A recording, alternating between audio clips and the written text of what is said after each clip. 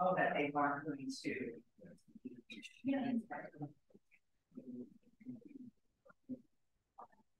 Right.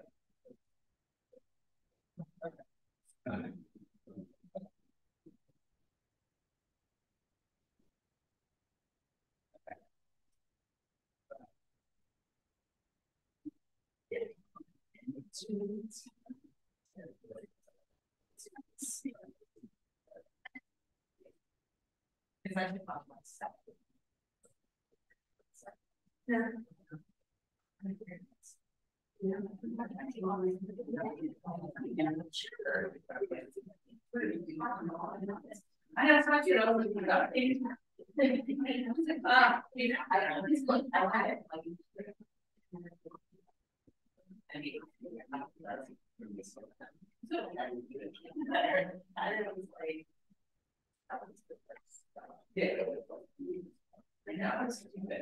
We were doing that take a version for soft. And I was like, oh, it's going to take my wording with it. You're really going to get my word. I didn't got more. Yeah.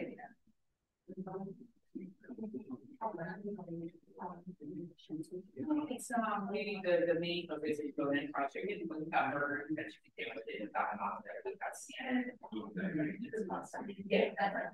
Yeah, and you would be if you are starting to trying to resolve specifically by all ones. Hi.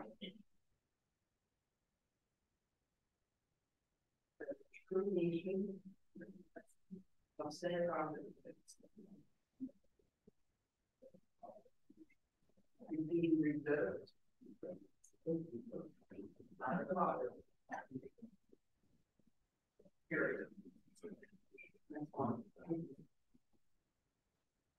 You agree to seal dated.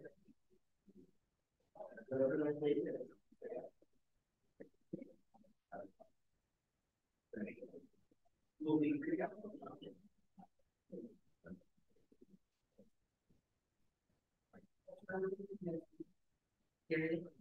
yeah.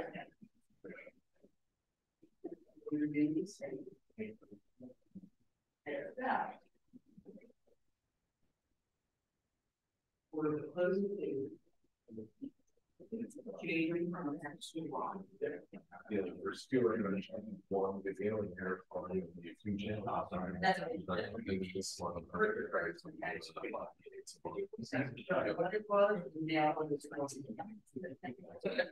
And duty and that means this is what it is like it did what it was and now what it's okay for next year.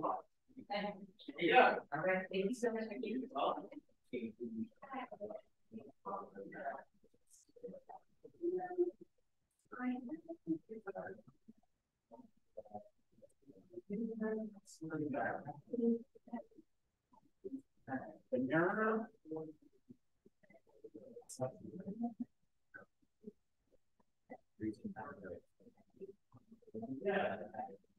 Wow, is this glass window? Jesus, what the heck happened here? All right, we have a lot to cover, so we're going to get started. Okay, we left off on paragraph 12. Oi.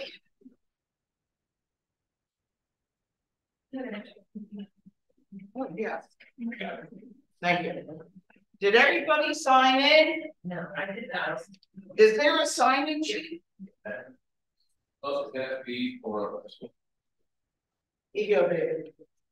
We just happen to say that. sign-in sheet and the documents for it. Okay.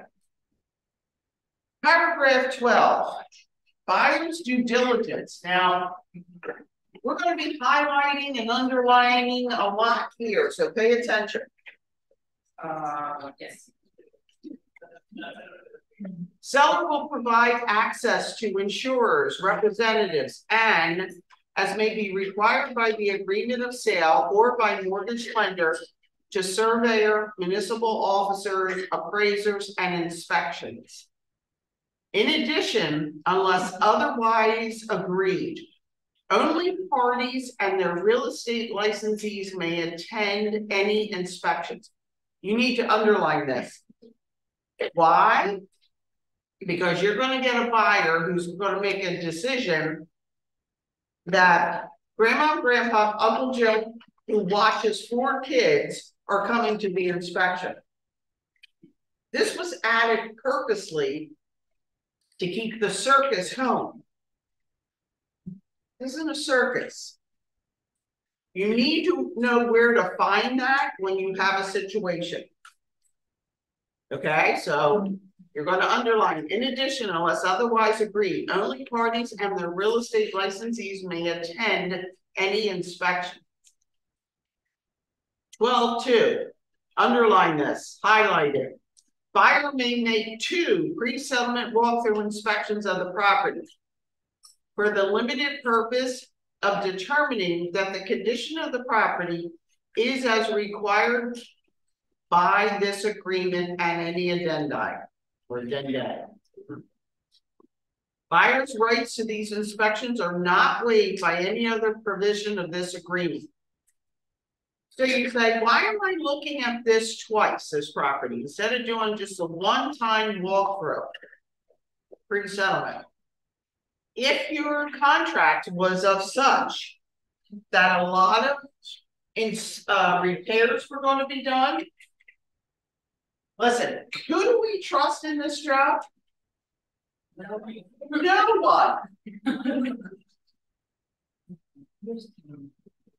If you take the conception and the idea that everyone's an ass, it's going to go a lot better for you and your client. With that said, you need to know that this work was supposed to be done. And shenanigans happen all day, every day. You have an opportunity, especially if you wrote the contract in of such that the work is to be, and this is really important, listen to what I'm saying and make a note somewhere. It is important when you draw up your reply to home inspection, if you're having the seller make changes, it is important that the work be done by who? By a licensed contractor, and this is the catch, you ready? In the appropriate field. We don't want the plumber doing the electrical work. Okay, when you're dealing with a rehab, there's a GC type of situation, you have to understand that. But if it's not that kind of a transaction, you need to have the right vendor doing the right work, asking for invoices. Now, you want that done 7-10 days prior to closing, because there's always a calamity. With that said, that gives you an opportunity to walk through with your buyer and say, here's our list. How many things you really got done? Oh, there's 4 still missing. And then you're going to come back the morning of, the night before, and do your checklist again. That's a reason why there is 2 walkthroughs. Okay.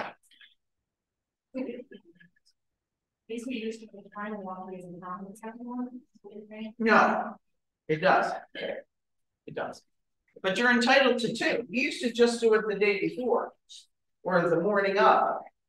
Now we're entitled to a second one because so many repairs are being done by sellers. Okay.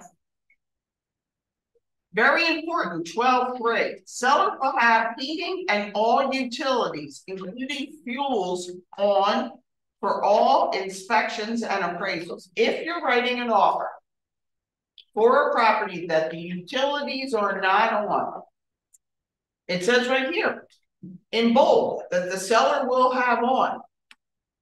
Nobody reads that. You're gonna have to add it on the last page. As a reiteration, these utilities will be on. The appraiser, what can he do? He can't tell me if the heating's working, and that's mandated. He can't tell me if the electric's on, because that's mandated. So his job is limited. And now we're going to pay for the appraiser to come back out and say, oh yeah, it's working now.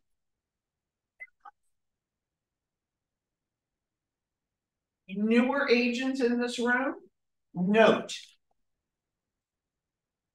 there are some nasty people on the listing side.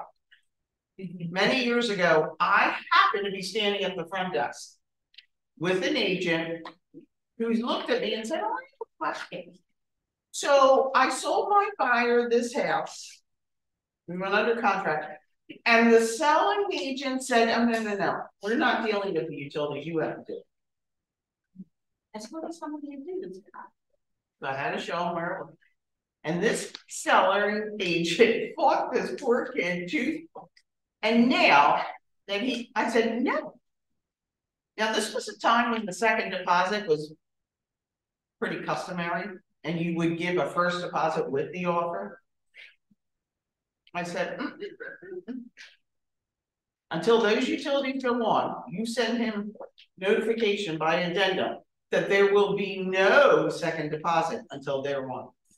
The only way to get somebody's attention is in their pocketbook or their wallet. Otherwise, nobody pays any attention to anything, right? So, and listen, when you're in doubt, when you're like, you know, it just doesn't seem right, but I don't know how to handle it, it's when you pick up the phone and you call me, okay? And then we'll work it out together. Don't assume. You're not good enough to assume, okay? So don't do it. All right. All inspections, including home inspectors, are authorized by buyer to provide a copy of any inspection report to the broker for the buyer. Seller has a right, upon request, to receive a free copy of any inspection report from the party for whom it was prepared. There will be, in your lifetime, if you stay in this business long enough, to have a seller go, well, let me just say this. The agreement of sale has been changed in that now. And you'll see this as we go down. When you do a reply to inspection, all documentation has to go with chimney report. If you had a chimney specialist, the wood infestation, the home inspection, all documentation as a buyer's agent you have has to be sent over to the seller. And we're going to talk about that further, just to let you know, you can't hold anything back.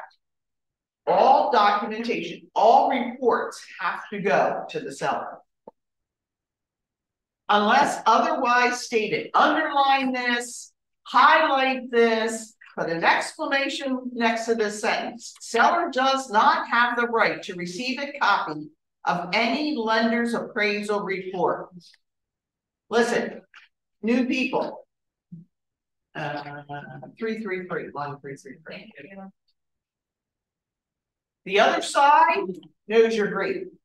You know, you just bleed green. You're an eagle. You just bleed green. And they know you're green. And this is how the phone call goes.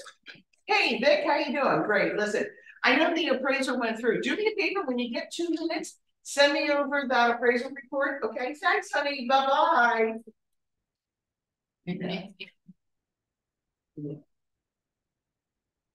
I don't care what song and dance they do on that telephone. The answer is no. Okay. Buyer waives or elects the buyer's expense to have the following inspections, certifications, and investigations referred to as inspections or inspections performed by a professional contractor, home inspector, engineer, architect, and other properly licensed or otherwise qualified professionals. All inspections shall be non-invasive unless otherwise agreed to in writing. What inspection would be considered invasive? Correct. And why is that? Because you have to look at the, you have to penetrate the wall to look at the brick. So they're going to drill a hole. That's right. Of which that seller will be signing off on a form from that home inspector that they know I'm drilling a hole. Okay. If the same inspector or is inspecting more than one system, the inspector must comply with the home inspection law. See that in paragraph 12A. For elected inspections, buyer will, and pay attention to this, Sid, okay? Within the contingency period stated in paragraph 13A. Now, when we talk about it for this class, we will always deal with the 17-day program. 10 days the buyer has to submit, 5 days the seller has to review, and then there are 2 additional days for a buyer to respond. It's a 17-day program, okay? Vicki, quick question, because I had this come up to bring it to everybody else's attention, because even if we hand in our report earlier than the end of the 10, it doesn't shorten that timeline. Yep. So we're going to talk about that. Okay, great. Yeah, and that's a problem. Yeah. Many agents, when I get to this, will, even if they have everything they need from their buyer 3 days early, will wait to day 10. Because math, realtors can't do math. It's not even girl math, it's no math. Okay? And it helps to reduce confusion. So, back to Sid. The elected inspection, buyer will, within the contingency period stated in paragraph 13A, they'll complete the inspection, obtain the inspection reports or results, and they will either then accept the property, terminate this agreement, or submit a written corrective proposal to the seller according to the terms of paragraph 13B. So we have choices. A buyer does inspections for knowledge. Now, is the knowledge acceptable to that buyer? And every home has a bump and bruise, but they say, I can live with these bumps and bruises. Okay, I'll take it. Or are they like, we love them, they're agents. I never thought that this house was this. It looked good on surfacely, but when we started digging, boy, no, it's too much for me. I can't handle it. I'm out. By the way, there is no reason, no explanation needed for a buyer to get out of an inspection. You don't have to go back to the seller and say it was the chimney, it was the water, it was the smell, nothing. You terminate, and that's it. There's no explanation needed. Or you're like, listen, I can live with some of this and I'll fix it, the buyer says, but some of this I really can't. So let's go back to the seller and try to figure out how we can mutually agree to accommodate these bumps and bruises. Okay. Here we go. First one's home inspection. We're either electing to do it or we're going to waive it. So whatever the choice of your buyer is, they have to initial either the elect sign or the waive sign. Buyer may conduct an inspection of the property's structural components, such as roof, exterior windows, exterior doors, exterior building material, excuse me, fascia, gutters, and downspouts, swimming pools, hot tubs, and spas. A home inspector does not do swimming pools, hot tubs, and spas. If you have a home with some of these luxuries, you have to hire a special inspector to do that. Know that. Appliances, electrical system, interior and exterior plumbing, public sewer systems, heating and cooling systems, water penetration, electric magnetic fields. Who here knows what an electric magnetic field is?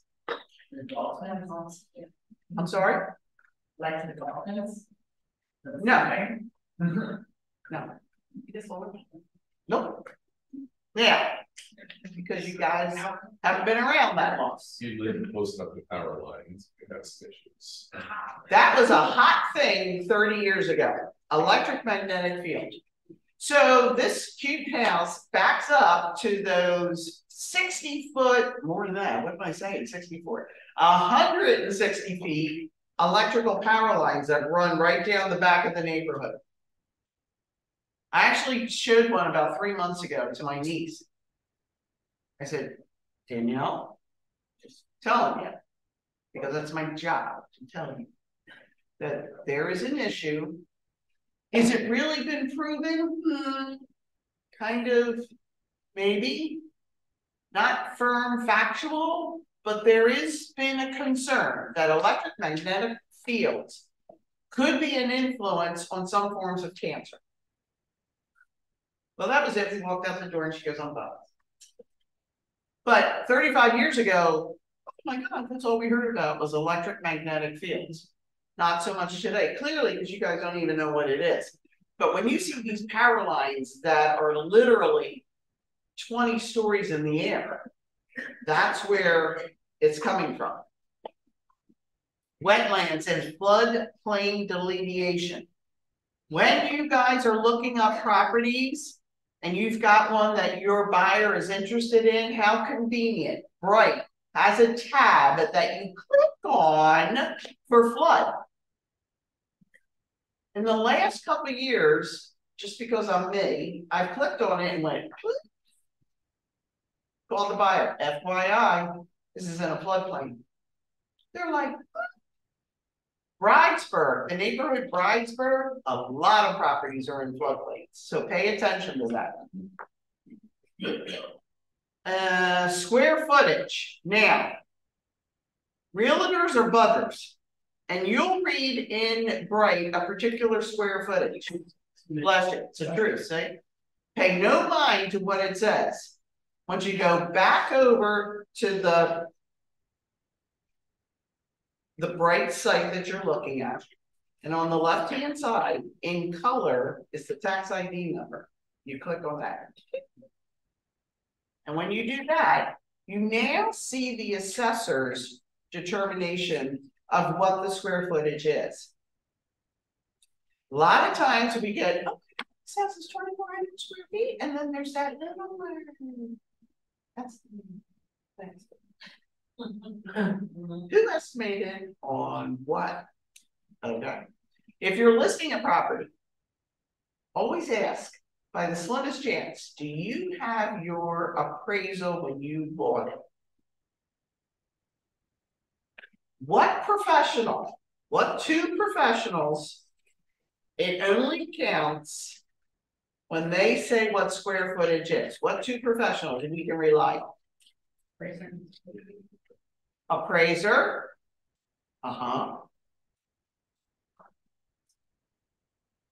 Surveyor is going to take care of the outside.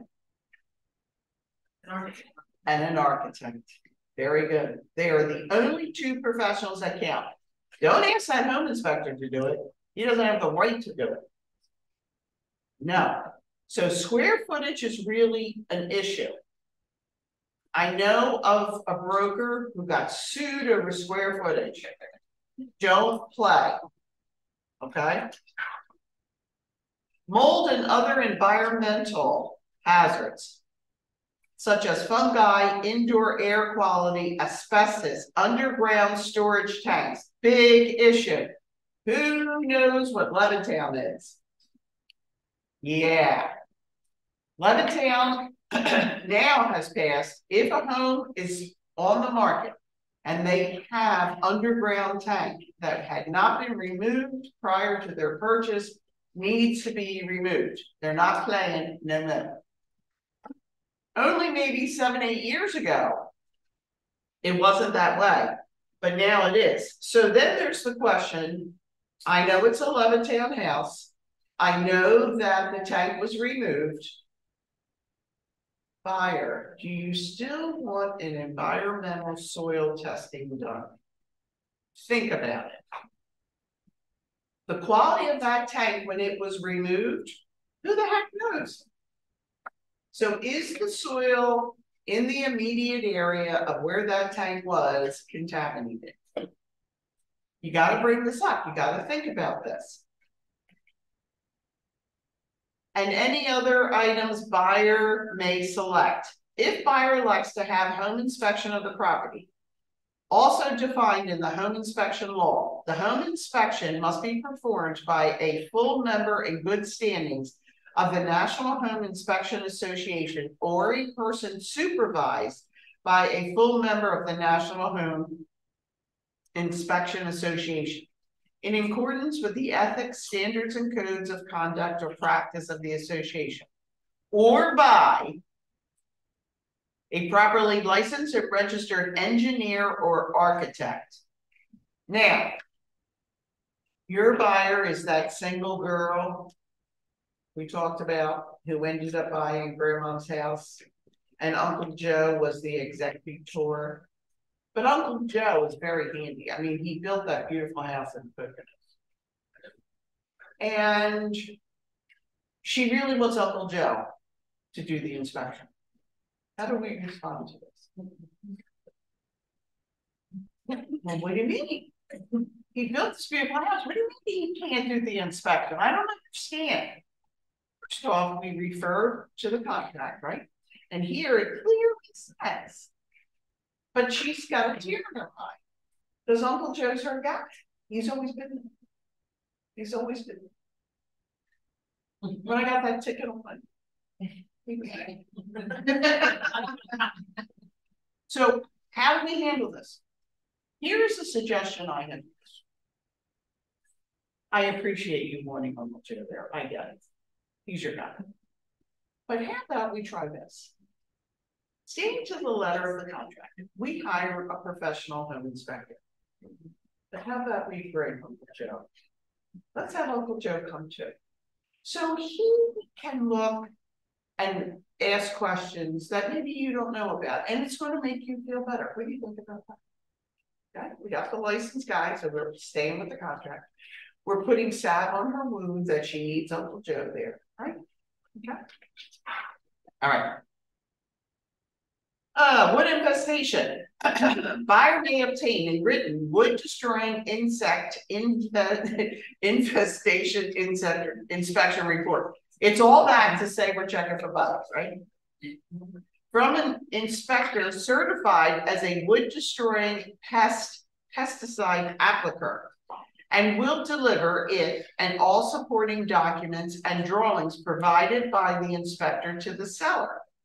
The report is to be made satisfactory to and in compliance with applicable laws mortgage lender required. Many FHAs and VAs do require, even though the buyer thinks they're waiving it, underwriting comes back and goes, no, no, no. You got to do a home inspection.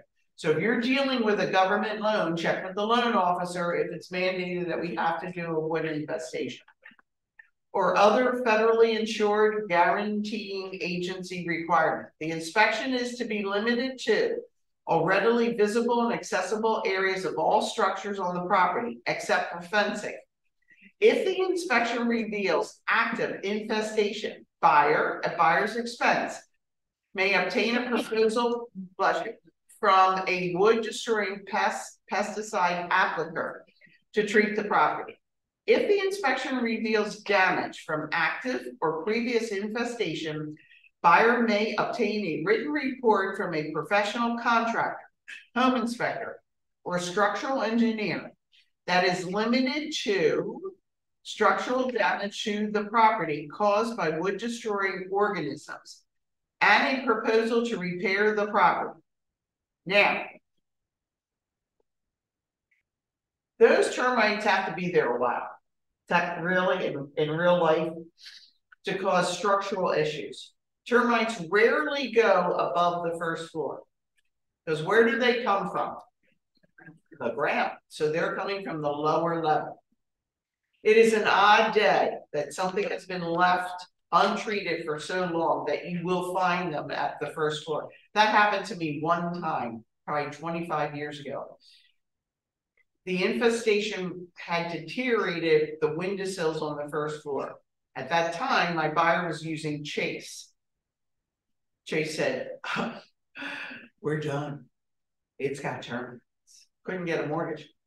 It was a Fishtown property. The buyer was an engineer. I forget what the wife did. We convinced the buyer's dad, you know I'm going back in time, to pay the $100,000 for the house in Fishtown. Daddy came up to me when we were doing the walkthrough. He goes, tell me, please, if I get my money back. I said, oh, sweetheart, you're getting your money. Don't you worry. Once we closed, then they went and got a mortgage and paid Daddy back. But nobody would get near it, okay? So, when suspicious, yeah, always termite. We're in a wet area. We're between what? Oh, yeah, 2 rivers, yeah. So we're wet. Termites like moisture, okay? Deed restrictions. Buyer may investigate easements, deed and use restrictions, including any historical preservational restrictions or ordinances that apply to the property. Pay attention. That is a question on the seller's disclosure, but we can't trust anyone. When you open up the tax records in Philadelphia, on the bottom, I think it's the bottom right, it will indicate, but don't hold me to it. Doesn't have to be 200 years old to have historical preservational restrictions. So check. And review local zoning ordinances. Buyer may verify that the present use of the property, such as an in-law quarters, apartment, home office, daycare, commercial, or recreational vehicle parking, short-term rentals. What's short-term rentals? Airbnb is permitted, and may elect to make the agreement contingent upon an anticipated use. Present uses of what? Once we get to zoning, you better know what the zoning is. I get these calls after the fact. You just fill in the gaps. Come on, guys. You have to do homework. You have to be a little private eye. You gotta go in there and you gotta dig. Yeah. Find out. Go to the BRT. See how something is zoned. This thing with duplex, I go screaming in the woods every day. Because, well,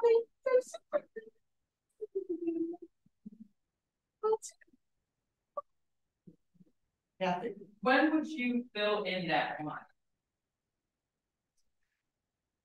If it's a one family, but nobody does. Yeah. Okay. Yes. When you know that the mortgage for the fishing house, how did you do that after? We didn't say anything. It was we didn't say anything about it. But he took care of it. It really did get taken care of. I never got to see it, but I heard it was fascinating. He gutted, he's an engineer, he gutted it was on Susquehanna, gutted the entire inside, and there were spiral steps from the inside to go around, instead of going up and turn. No, he spiraled the entire inside, he hollowed it out. I heard it was gorgeous. I never did get to see it. But whatever structural that needed to be done was just done at the time. And we knew that, and so did the loan officer. I mean, the loan officer was really involved with this. And I'm trying to remember if he actually came out to the inspection. But once we figured it out, we were like, whoa. But we just refied and never told anybody. Because it was conventional, not a big check. And so all we had to do is pay Daddy. Daddy went, thank you. All right. So water services. Buyer may obtain an inspection of the quality or quantity of the water system.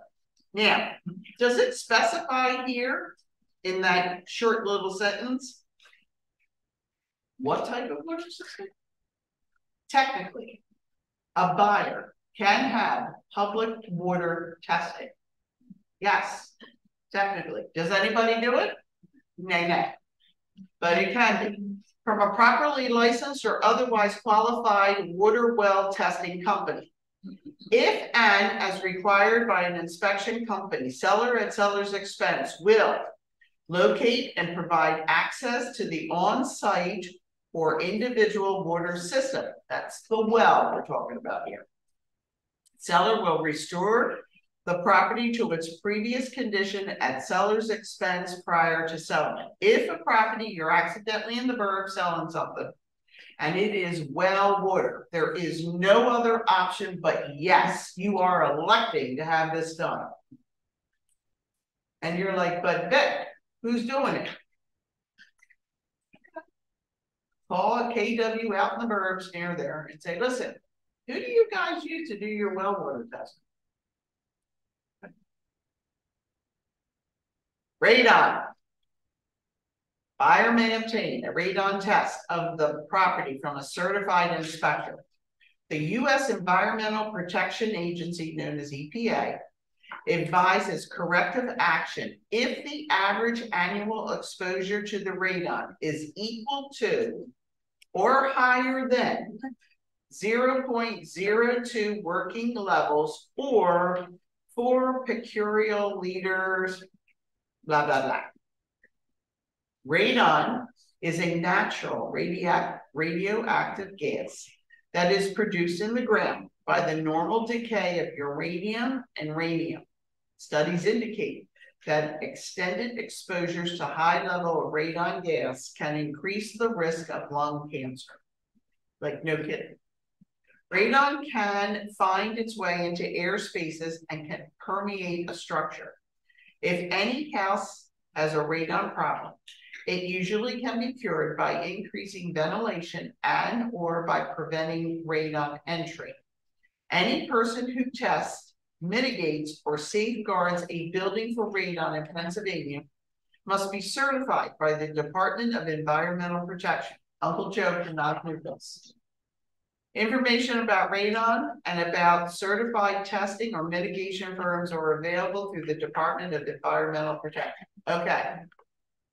Now, we talked about this before, and we're going to talk about it again. You're working with a buyer. They've got a cute lower level, finished nicely, and this is what you hear. Oh my God, I'm going to put Mary Jane down here. She's 16, she's a pain in my ass, she's got the music going, I can't stand it, she's on that laptop or on that pad, and I can't stand it. What do you do immediately when you hear that? And what else?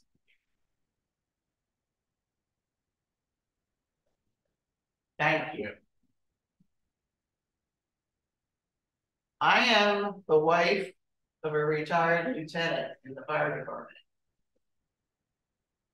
I can't begin to tell you the horror stories. And you have to educate this buyer. You go, wait a minute. You can't put Mary Jane in. Why? It's cute as a button. I'll shut the door and I won't hear her. This staircase goes up into the kitchen. Yeah.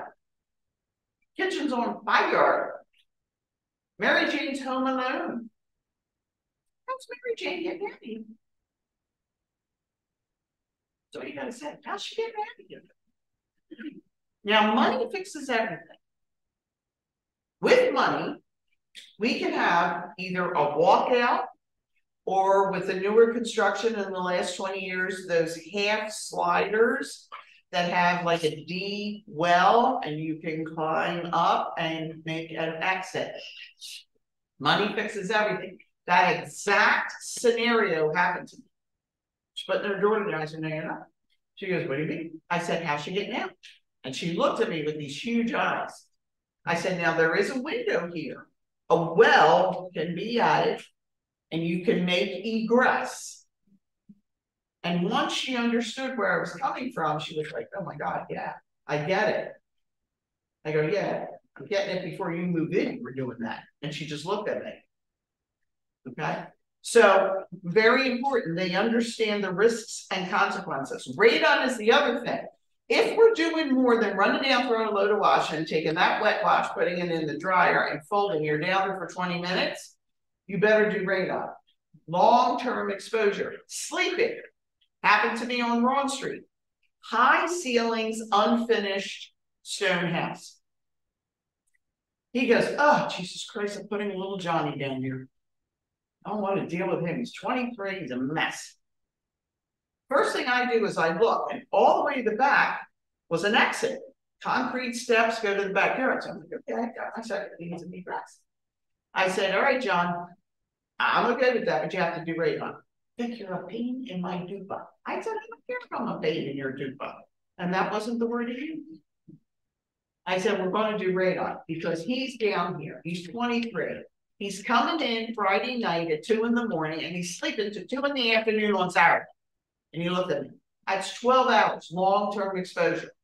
Ugh. Guess what, Pop Top? Guess what, Pop Top? Now the seller mitigated it with a mitigating system, which is a pit that goes in the basement with a fan. PVC piping goes out and it goes above the roof line.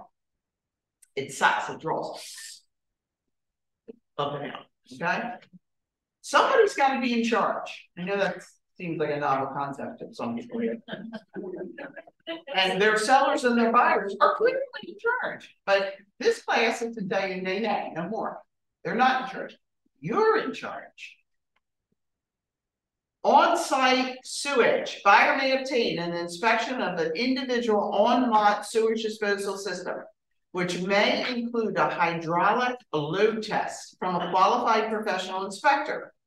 If and as required by the inspecting company, seller, at seller's expense, will locate and provide access to, empty the individual on-lot sewage disposal system and provide all water needed unless otherwise agreed. Seller, will restore the property to its previous condition at seller's expense prior to settlement. You're in the burbs again, so actually there are a few locations in the city where there is private sewer. In the Northeast, and I was told there's 1 or 2 blocks in West Philly that still have private sewer, which I can't believe, but I've been told that. I've seen one at Roxbury. Where at? Roxbury? Yep. So if it's not public, there's no question. You have to have this checked. Let me tell you something. A bad sewer system can cost $30,000, $50,000. Like, we're not playing here, okay? So make sure you have that inspected. Don't have that buyer going, no, Uncle Joe's going to take care of it. No, Uncle Joe's not taking care of it. Property and flood insurance. Buyer may determine the insurability of a property by making application for property and casualty insurance for the property to a reasonable insurer. I see this checked off frequently, and I don't know why. If the property is obviously in decent condition, I don't know why we're doing this. Now, it does cover for flood, and maybe that's the reason, because they don't know enough to know, and they think if a flood issue comes up. But remember, this is all on a time frame. You got 10 days to figure this out. Broker for the buyer or any, if any, otherwise broker for the seller may communicate with the insurer to assist in the insurance process. If the property is located in a specifically designated flood zone, buyer may be required to carry flood insurance at buyer's expense, which may need to be ordered 14 days or more prior to settlement. Revised flood maps and changes in federal law may subsequently increase future flood insurance premiums or require insurance for formerly exempted properties. Buyers should consult with 1 or more flood insurance agents regarding the need of flood insurance and possible premium increases. Many years ago, I knew a buyer ended up not qualifying. The 11th hour, they went, oops, underwriter said, this the insurance was so costly, the buyer couldn't afford the property anymore. Property boundaries. Buyer may engage the service of a surveyor. Philadelphia, we do not survey. Title abstract or other qualified professionals to assist in the legal description certainty and locale of the boundaries and or quandaries of land. Highlight this. Most sellers have not had the property surveyed, as it is not required for property transfer in Pennsylvania. I don't think that is an exemption for the city of Philadelphia, because who was it? Was it Benjamin Franklin? Gave us the grid system? There's a ton of issues. Any fence, hedge, wall, or other natural or constructed boundary may or may not represent a true boundary line of the property. Any numerical representation of size of property are approximate only and may not be or may be inaccurate. Quick story, Fishtown. Post closing, I got a phone call. What's the matter, bitch? So I sold this yesterday, and it's so cute. It's interesting, and it has a backyard. And we went out there and we saw the backyard, and we saw the back fence, and anything coming. We went on our merry way. We closed. A week later, they were having a little party. There was a lot of wine being served and some hors d'oeuvres. And the music's playing and the lights on. Because what are they doing? They're taking down the old outhouse that was on the property. Because you know how old Fishtown is, so it's uncommon to find an outhouse in some of these. So over the fence, they see this.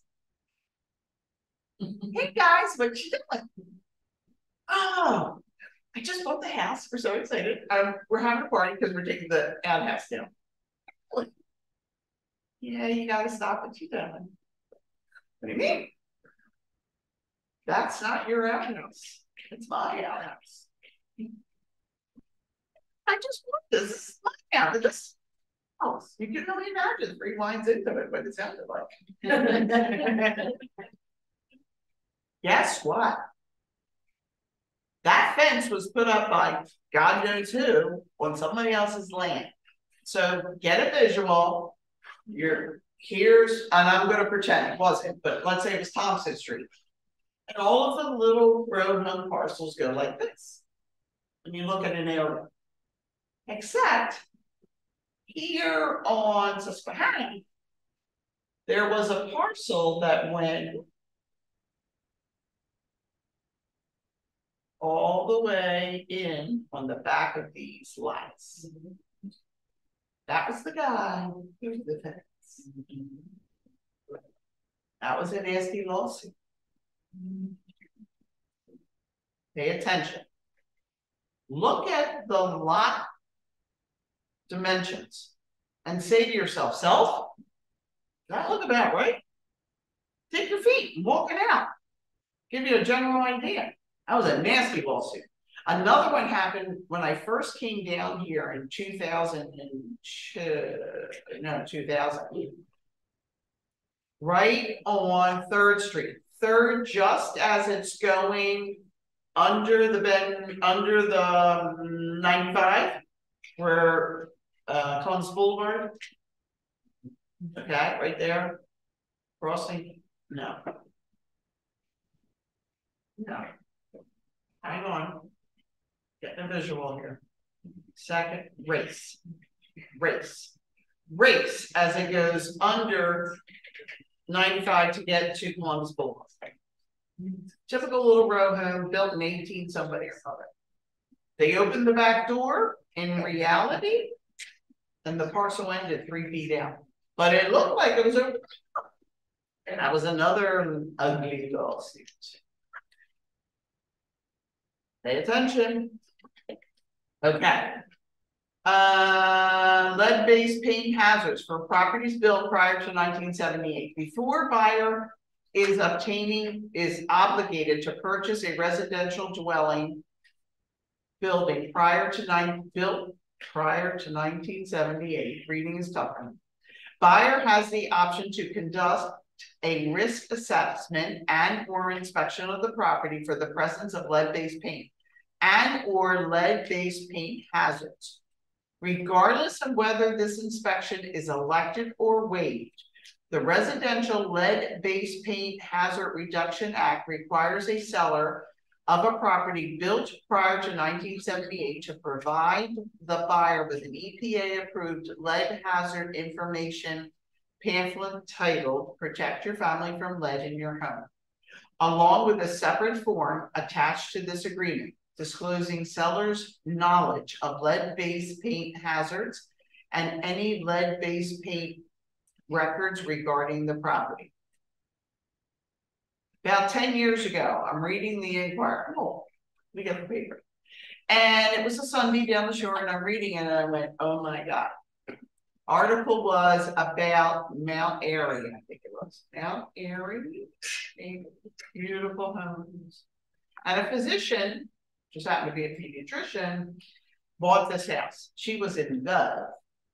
And it dawned on her after she bought the house, I have a daughter now. Maybe I ought to have something checked.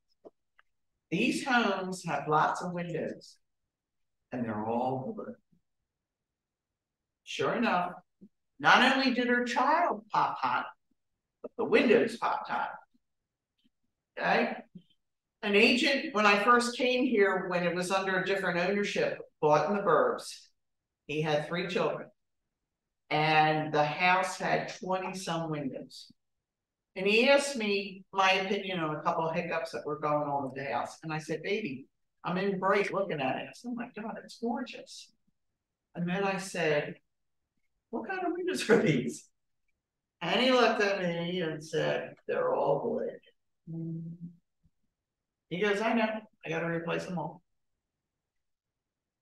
You know, it's just ask the question. It's enough to sometimes find out if your buyer is paying attention. What is their response? Too many people don't check, so it's an issue. I just got notified I have a home in Brigantine that apparently, who knew, all the water coming into Brigantine is lead. So now I got to do some homework. I listed a Victorian in Charsdale 10 years ago. Well-maintained home. And the man was very proud of what he had. And I said, well, I was encouraging because the age of the property, let's do a home inspection first. So we could bang out some of these goofy things and get it off for when the next home inspector gets there. I said, well, what about the chimney lining? Oh, no, replace it. Well, what about this? No, I took care of that. How about that? No, that's fixed. I said, what about the water line coming in? And there was a pause. One of those pregnant. He goes, it's lead. I was like to myself, gotcha. I said, all right, what are we doing? He goes, well, let's get it tested. So we did. Had lead. Now, because a lead pipe is forever old, because let's face it, they're going to be forever old. A couple things happen. One, have they leached all the lead that they're going to leach? There is no more lead and it's all past. Or is there a natural growth buildup inside the piping that inhibits the lead to come through that, what do we call this? Fungi kind of a thing, okay? There are options. One is you dig from the house out to the middle of the street. Lots of money. Or there is a filter system. This is how I found out about it. There is a filter system that is then placed, and I believe it's before the meter. Filter system that will remove any lead and other bacteria and other elements. It's hooked up, the company comes back out and then tests the water again to make sure it's working properly. Much more cost effective, and that's what we ended up doing, and then disclosed it on the seller's property disclosure statement. So he was so sure of himself until I said the water line. So do not be afraid to challenge these people. They're just people. Okay. All right.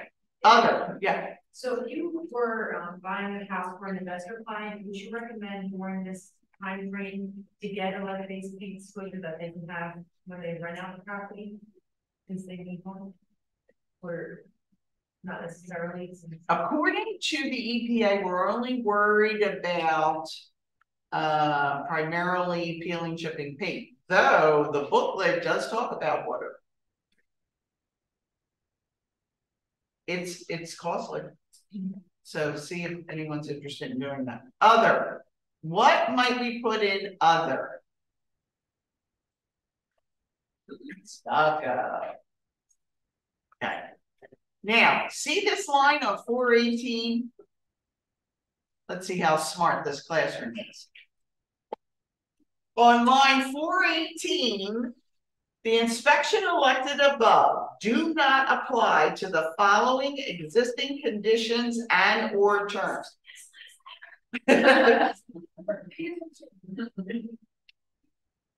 Okay, what the heck does that line mean? Nobody knows.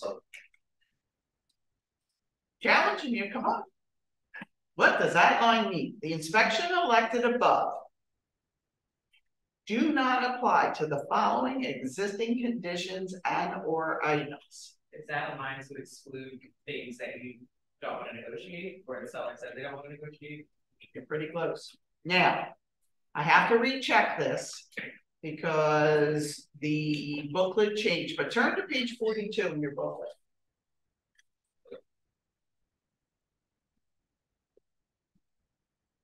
Does 42, so this would be line 418, 417, does it have something in there?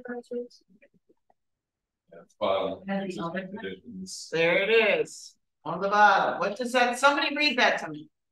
There's a space to list any items that are to be excluded from any of these claimed inspection contingencies. The seller may want to consider excluding any items or systems that have already been disclosed as faulty.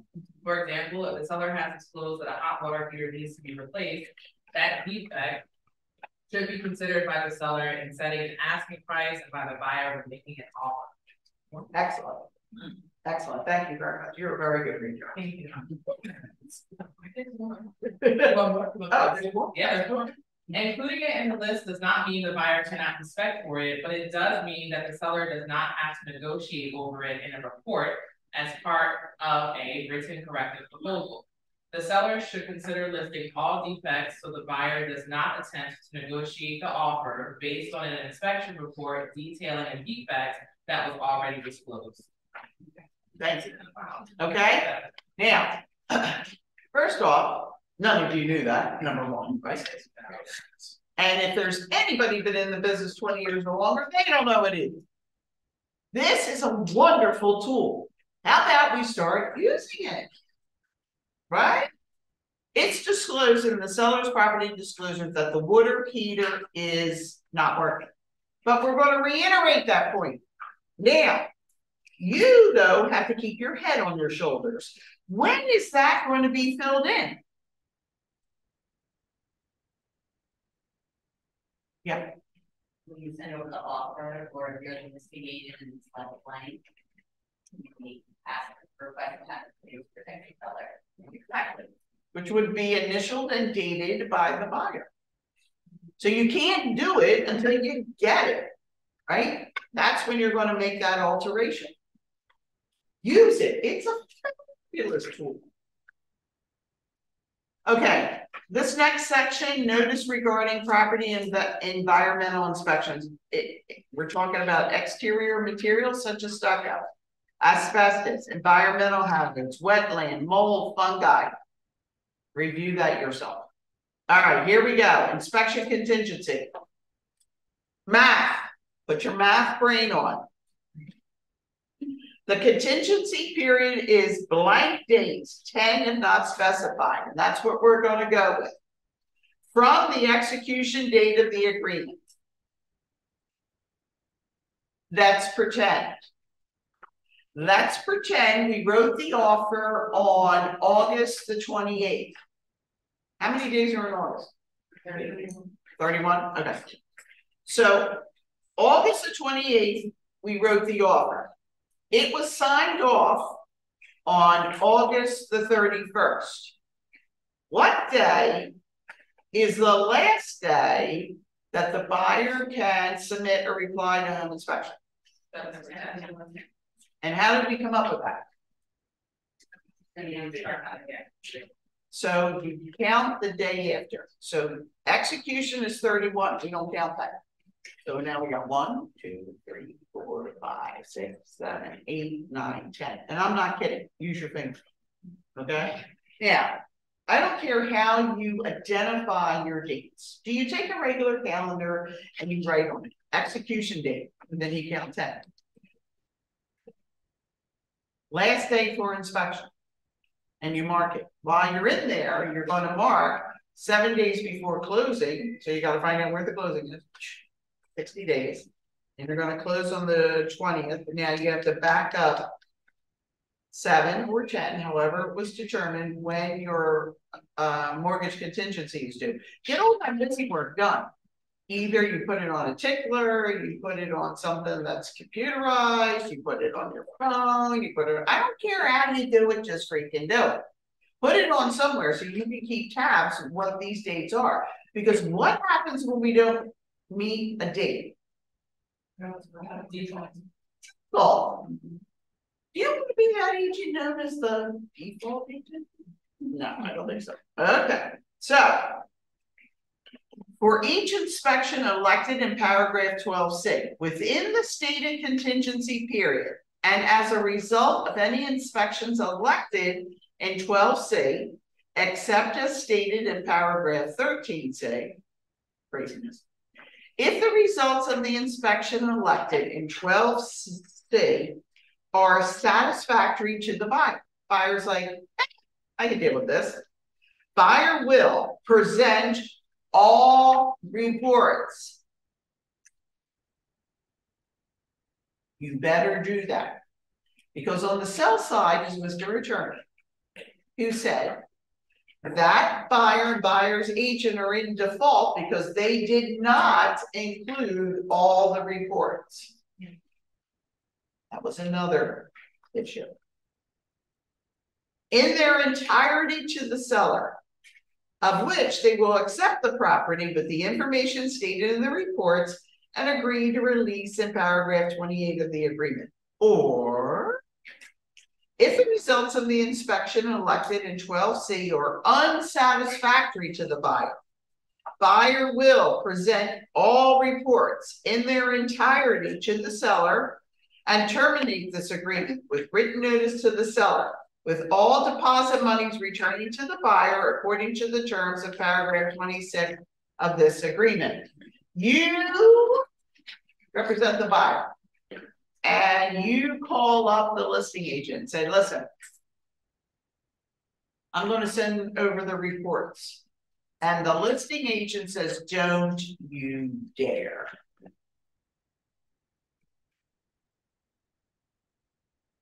What is your reaction? Now,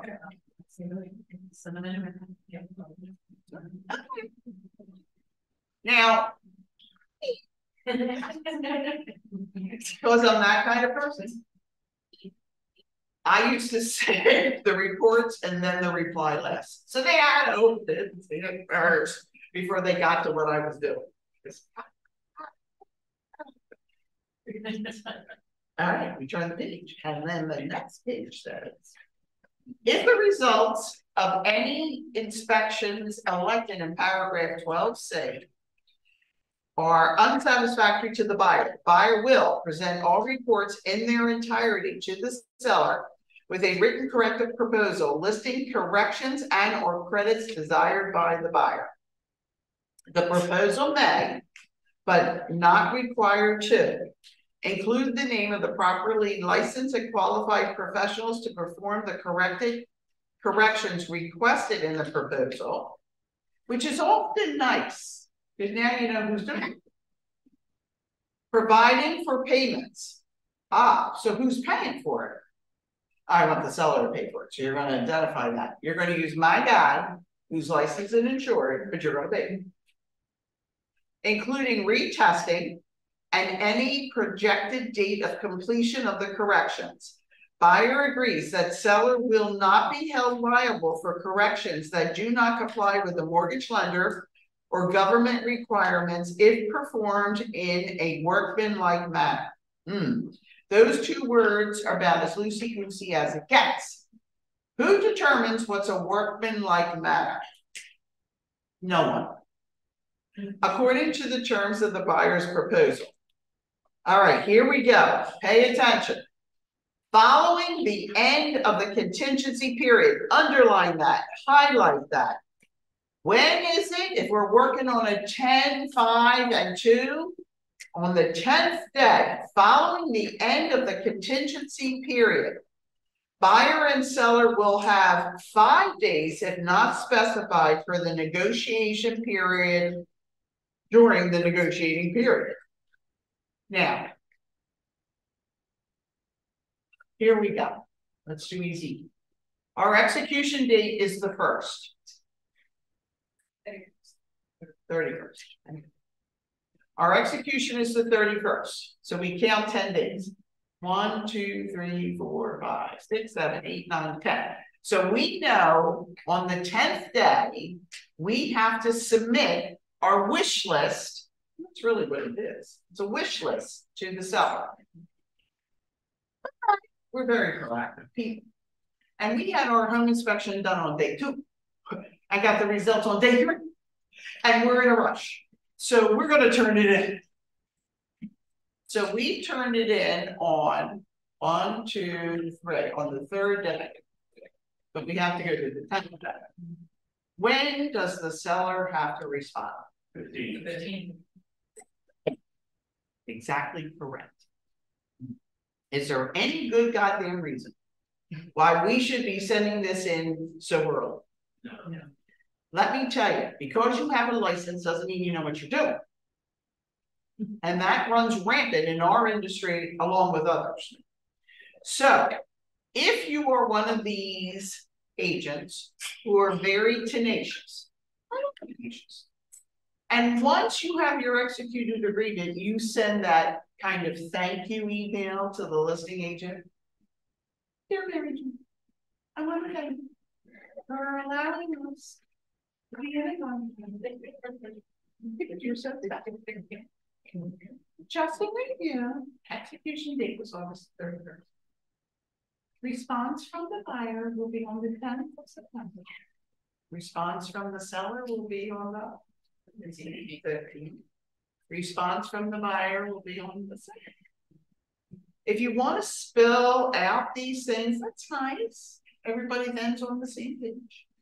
Many agents do not omit the execution date. They add that date. Okay, so everybody signed on the 31st. So instead of going to the 1st, they go 31, 32, 30, yeah, and they go like this. 31, 1, 2, 3, 4. And now we got the wrong fingers going. I can't tell you how many times I get phone calls for this. So let's try to get our numbers right. Now, with that said, seller will acknowledge in writing, seller agrees to satisfy all the terms of buyer's proposal, or, so let's keep in mind, sellers have 4 choices when this happens. Choices are 1 through 4. 1, oh my God, I didn't even know seller says A, B, and C were broken. I'll take care of it, don't worry. I'll fix it. Or he says, listen, I'm not fixing A and B, but I'll fix C. Or he says, I'm not fixing any. Or his 4th choice may be, listen, I'm not fixing good as well. I'm a reasonable person. I will credit your buyer X amount of dollars, and then they can run and do the thing. Okay, they're the 4 choices a seller has, so we can identify that. So if seller agrees, so he agrees on the first one, he's going to take care of everything. 2, line 461. Buyer and seller will negotiate another mutual acceptable written agreement, providing for any repairs or improvements to the property and or any credits to the buyer at settlement. as acceptable to a mortgage lender. What does that mean? As acceptable to a mortgage lender. The lender has to approve the credit. Why? Because it is a part of the loan requirements. So okay, so for different loans, 4% for VA, 6% for sellers assist. The buyer can't get any more money, can't get money back at closing. So it is counted as a seller's assessed. Okay, so the loan institution, if a financial remedy is determined, the loan officer needs to know about that because that is considered seller's assist. Now, what if they're already getting seller's assist? And let's go right to the throat. It's maxed out on an FHA at 6%. Now, what are we doing? Credit to the construction, to the contractor. Credited to a contractor. So do you mean on the sheet, it would show a payment to a contractor for services rendered? Okay, that's an option, but you better have a hotline to your mortgage bank. Not all institutions, loan institutions, will be comfortable with that. So sometimes you guys have to finagle. What's another little, oh, so you've got a smart selling agent, listing agent. She's brilliant. She is always leads. Just have them pay the transfer checks. Can we do that? Can we just have the buyer pay the transfer checks? It depends on the lender. That would be considered, it would, yes, and or in reverse. All right, I'll tell you what we'll do. We'll get our seller to pay the buyer's transfer tax. Oh, seller's assist again. Did you just change the listing? Oh no, I don't want Edna across the street to know I got a penny less than I told her. Oh, please. Absolutely.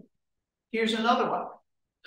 There's other little ways when it's not a lot of money, maybe like under $2 grand. I've done it. Where I've had the seller pay for the 1 year advance homeowners for the buyer. Now, how do we do that? Well, they decided they wanted Allstate, and they got an HO3, which is a better policy than an HO2, HO being homeowners.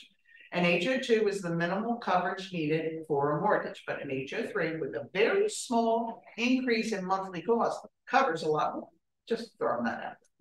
So we get an invoice from Allstate that says it's going to be $1,800 for this coverage. The seller takes that, walks over to the insurance guy and pays for it. Now, all we see on the Alta or the HUD is a POC, paid outside of closing. And everybody's got a paid statement. We don't know who paid for it, it's just me. So that's a little way. If no mutual acceptable written agreement is reached, or if the seller fails to respond, very important, somehow the seller went underground, fails to respond during the negotiating period within 2 days if not specified, following the end of the negotiating period, buyer will accept the property with the information stated in the report and agree to release in paragraph 28, or terminate this agreement with written notice to the seller, with all deposit monies returning to the buyer according to the terms of paragraph 26. Now, this next paragraph, you better put 13 stars next to it. Mm-hmm. If buyer and seller do not reach a mutually acceptable written agreement, and buyer does not terminate this agreement with written notice to the seller within the time allotted in 13B3B, buyer will accept the property and agree to release in paragraph 28 of this agreement. Ongoing negotiations do not automatically extend the negotiating period. So if seller goes underground, buyer has to make a decision. Am I staying in here? Because if all of a sudden he appears on the 18th day, you've now bought this house hook, line, and sinker with all the bumps and bruises. Or do you terminate to cover your dupa and then he reappears? Okay. Terminate. We'll have it ready to go. She wants to scare them. Like, I don't play with you, so I'm out. And they go, wait a minute, you're real. I just had someone today say, oh, seller came back, we turned it in, and they said, wait a minute, you're for real. I was just kidding. I just thought I'd try. Yeah. Okay. Here we go. If the report reveals, yeah, baby. So say during this negotiation period, right? You send over your buyer apply by May 10, seller agrees to it, and the entertainment terms is signed. Does that change the rest of this, or can your buyer still change their mind on day 16 or 17? No, once the mutual acceptable written agreement has been executed, parties over. Okay. If the report reveals the need to expand or replace existing, this talks about sewage, we're not going to deal with it. Just saying, it's like everything else. You get so many days to do it, you have to have an expert come in, blah, blah, blah. Title, survey, and costs. Within blank days, 7. A lot of people miss this. 7 means you got to order title. If not specified from the execution date of the agreement, buyer will order from a reputable title company for delivery to the seller. Is that comprehensive? Comprehensive title report on the property. Upon receipt, buyer will deliver a free copy of the title report to the seller. Buyer is encouraged to obtain an owner's title policy to protect the buyer. An owner's title policy is different from a lender's title policy, which will not protect the buyer from claims and attacks on title. This is where your title company gets involved. They do that on a regular basis, but then there's somebody who was up at 2:30 in the morning and saw an infomercial. And they're like, no, no, no, I don't need that. Yeah, you do. Owner's title insurance policies come in standard and enhanced versions. Buyer should consult with a title insurance agent about the buyer's options. Buyer agrees to release and discharge any and all claims and losses against the broker. For buyers, should buyer neglect to obtain owner title insurance policy, buyer will pay the following: title search, title insurance, and or mechanic lien insurance. What is mechanic lien insurance? Isn't that when the GC puts a lien against you because you didn't pay them work then? Mm-hmm. So a mechanic is a vendor who has put a lien against your property. Often this is found, but not isolated to new construction. There was a development like 7, 8 years ago in Jersey. Woo! The entire development, everybody had a lien against them. Every house from one of the vendors, electric, plumbing, insulation, whoever, and he hit them all. It was a hot mess. And any fee for cancellation, flood insurance, fire insurance, hazardous insurance, mine insurance, or any fee for cancellation. Appraisal fee and charges paid in advance to a mortgage lender. Buyer's customary settlement costs and accrues. Any survey or survey required by a title insurance company or the abstract company to prepare an adequate legal description of the property or the corrections thereof will be obtained and paid for by the seller. So if the buyer does have a survey done, elects to do it, though it's not mandated because something looks screwy. Got that phone call, Vic, I'm at the home inspection. And I gotta tell you, the fence between the two properties is screwy at best. It goes around the old oak tree and then heads down on a 45-degree angle. What should I do? I said, you need to pay for a survey. And guess what? It was all wrong. that fence was on the wrong side of the line. It was really bad. So when your stomach does that funny flip and something just doesn't look right, it's not right. The correction then has to be done by the seller.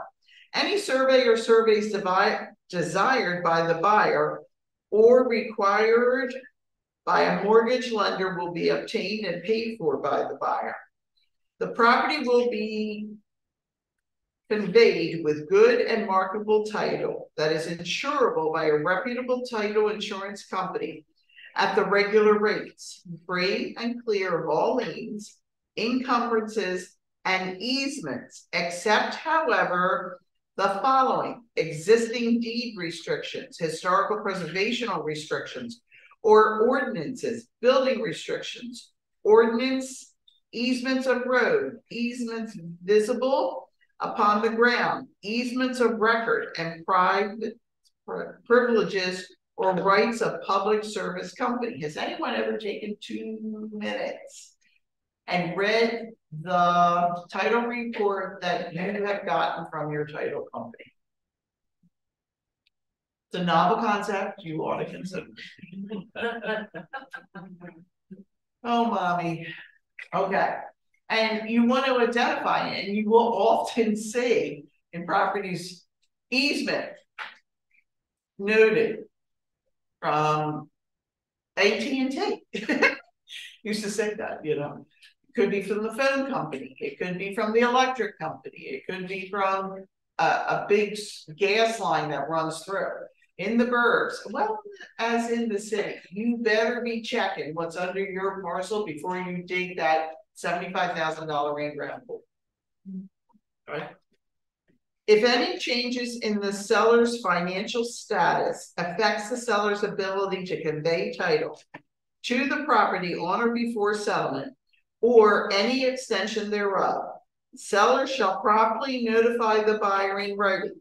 A change in financial status includes, but not limited to, seller filing bankruptcy, filing for a foreclosure lawsuit against the property, enter of a monetary adjustment against the seller noted for public tax sale affecting the property, and seller learning that the sales price of the property is no longer sufficient to satisfy all the liens and encumbrances against the property.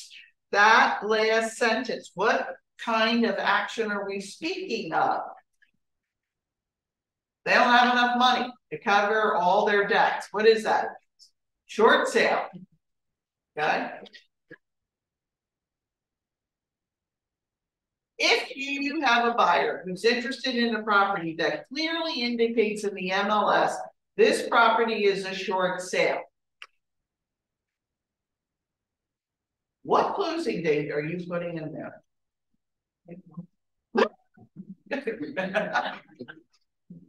30 days is not the right answer. You can hopefully do 60, but more like 90 plus. So let's not get false hope to this buyer. Okay, you're going to have to make arrangements if you're getting out of your apartment, because this isn't closing in 60 days. Okay. If seller is unable to give good and marketable title that is insurable by a reputable title company at the regular rates as specified in 14E, buyer may terminate this agreement with written notice to the seller, and all deposit monies are returned to the buyer according to the terms of paragraph 26 of this agreement, or take such title as seller can convey.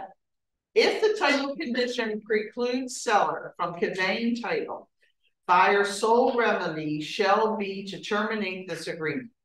Upon termination, all deposits and monies will be returned to the buyer according to the terms of paragraph 26 of this agreement, and seller will reimburse buyer for the cost accrued by buyer for any inspections, certifications obtained according to the terms of the agreement, and for those items specified in 14C, items 1, 2, and 3, and paragraph 14D. Oil, gas, mineral, and other rights of the property may have been previously conveyed or leased, and a seller makes no representation about the status of those rights unless indicated elsewhere in the agreement. Such as we've checked off the box for oil, gas, and mineral right addendums. Where might you find that that form has been checked off? Country? Poconos.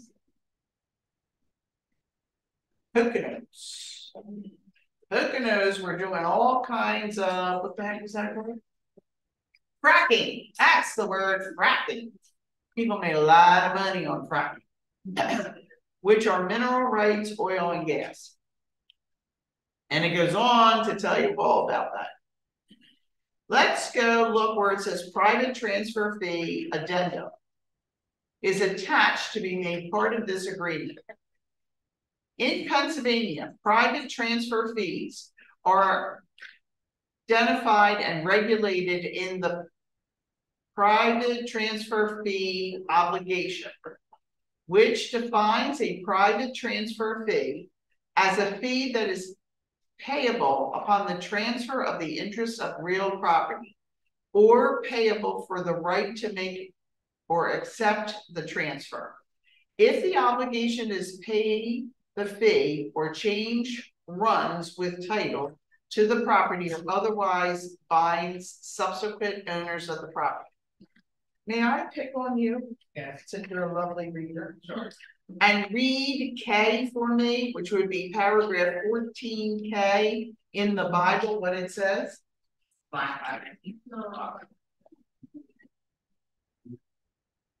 Paragraph K.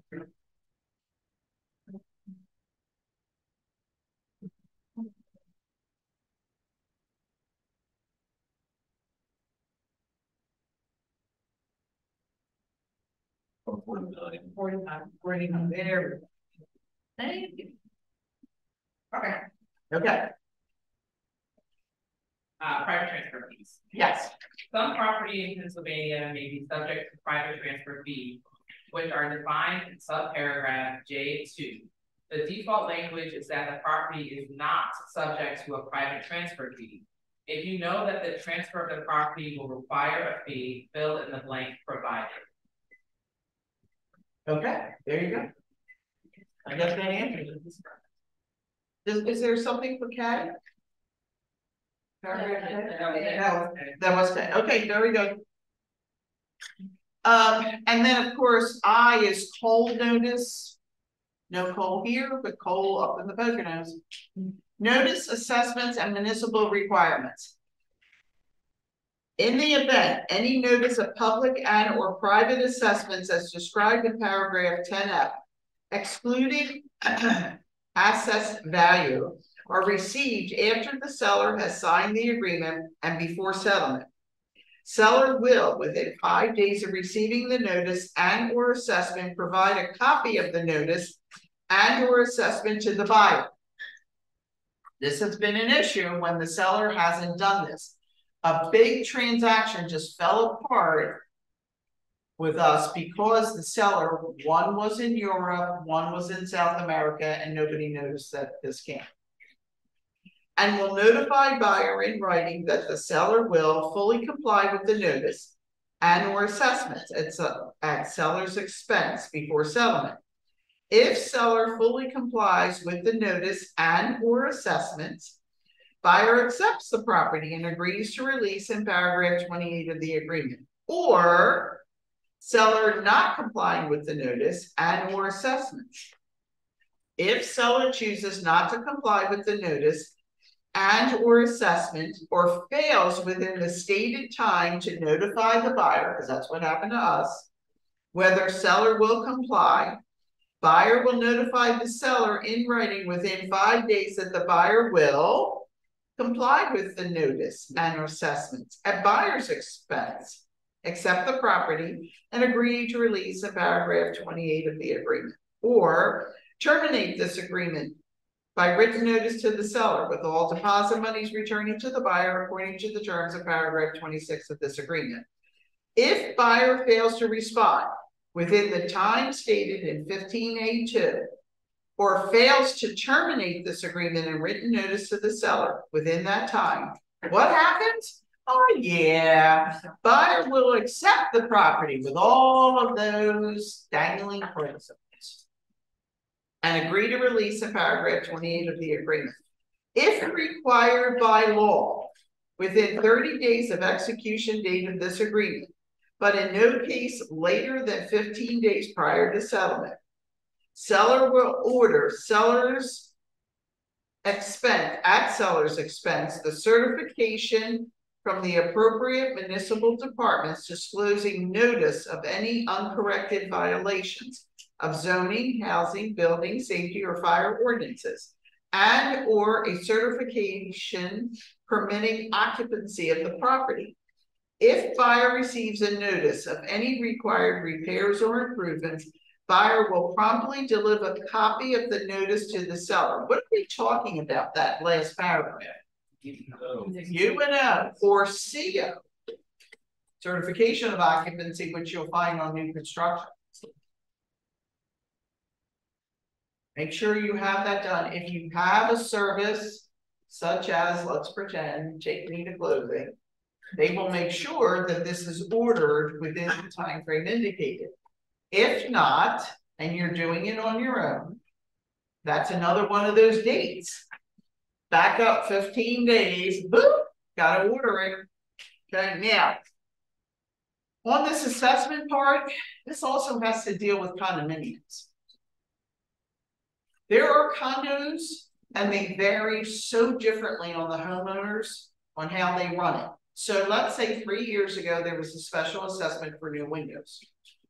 But in that agreement with the association, it states that if this current owner sells this property, they have to pay all of the assessment before it goes to closing. Ew. If you're dealing with a condominium, ask the nasty questions. Mr. Seller, are there any special assessments? And he hesitated and blinked. What is your job? To get to the truth, because we don't trust anybody. So he blinked and hesitated when I asked that question. What's your job now?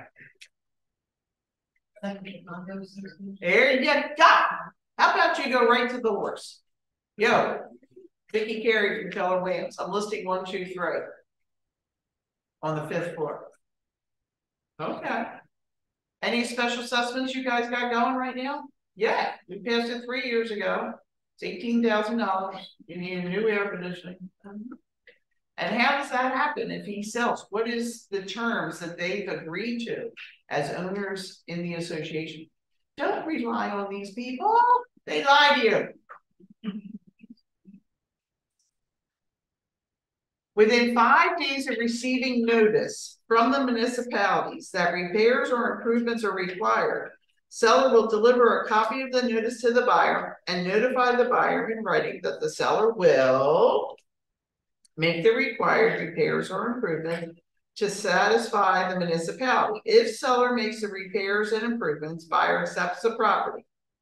Or not make the required repairs and improvements. If seller chooses not to make the required repairs or improvements, buyer notifies the seller in writing within 5 days that the buyer will accept a temporary access certification. Not all municipalities offer that. So you've got to find out if that's even viable.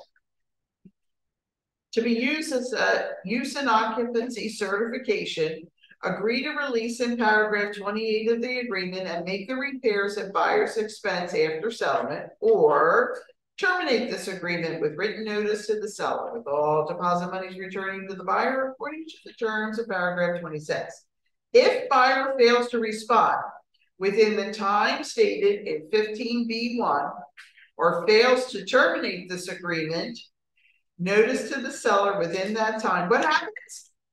Buyer will accept and agrees to release. Can't have your buyer go underground. When all else fails, because your buyer's a nitwit, get them to terminate. We can always come back. Get them the hell out before something else happens, because they don't have the sense God gave a goose to know that you're buying this with everything. Are you grasping what I'm telling you? and you're like, they're not in there. I don't know what to do. They're not in there. I'll tell you what, let's do this. Let's just terminate right now. Let's just terminate. Take a step back. Take a deep breath and a day to figure this out. You can always get back in. But all these consequences happen, right? Yes, it happens. We've done, Due diligence. you've done your inspection, and you decide to come back. You do the inspection, then you come back and you have to start over. I would recommend, depending on the time frame, I would recommend writing a new agreement. And then clearly we're not inspecting anything, right? So we're going to waive all that because we already did it. Right. Yeah. And that's why, here's a good example from the first question I asked on the first day. What is the date of the agreement of sale? Because if you're writing a new one, it's not going to be August 1st, is it? It's going to be October, whatever day is. Okay. We're going to talk, let me just say one thing. Look on line 584. If repairs and improvements are required and seller fails to provide a copy of the notice to buyer as required in this section, seller will perform all repairs and improvements as required by the notice at seller's expense. Okay. Condominiums. This is another one. Time frames are important. This contract is based off the mindset that the property we're writing is not a condominium or planned community. Property is not a condominium or part of a planned community unless checked below. So, is it a condo or is it a planned community? You got to find that out, right? Now, condominium. The property is a unit of a condominium that is primarily run by unit owners. Association known as, underline this because when I say these numbers and people gaze at me longingly, as a 3407. That's what Condominium Act is, the 3407 of the Uniform Condominium Act of Pennsylvania, requiring sellers to furnish buyers with certificates of resale and copies of condominium declarations other than plots and plans, the bylaws, the rules and regulations of the association. Or is it a planned community known as a homeowners association? The property is part of a planned community as identified by the Uniform Planned Community Act known as 5407 of the act, requiring the seller to furnish buyer with a copy of the declarations other than plots and plans, the bylaws and the rules and regulations of the association, and a certificate containing provisions set forth in paragraph 540A of the Act. The following applies to initial sales of the property that are part of a condominium or a planned community. Now, this is really important. Every developer in the city of Philadelphia has gone to this paragraph. And this paragraph states, if this is the first sale of the property after creation, after it was built, of the condominium or planned community, therefore the sale by the declaration, seller shall furnish the buyer with what? The public offering statement. And when it's, oh yeah, no later than the date buyer executes the agreement. Well, I haven't seen that done in 25 years. What is a public offering statement? The public offering statement is of this. I'm the developer, and I'm building a 30-unit condominium. So as they're being sold off, we have to have rules, right? Because right now we're kind of running rampant, like everybody forgot about rules in this world. And that is to control the masses. We have to have rules, right?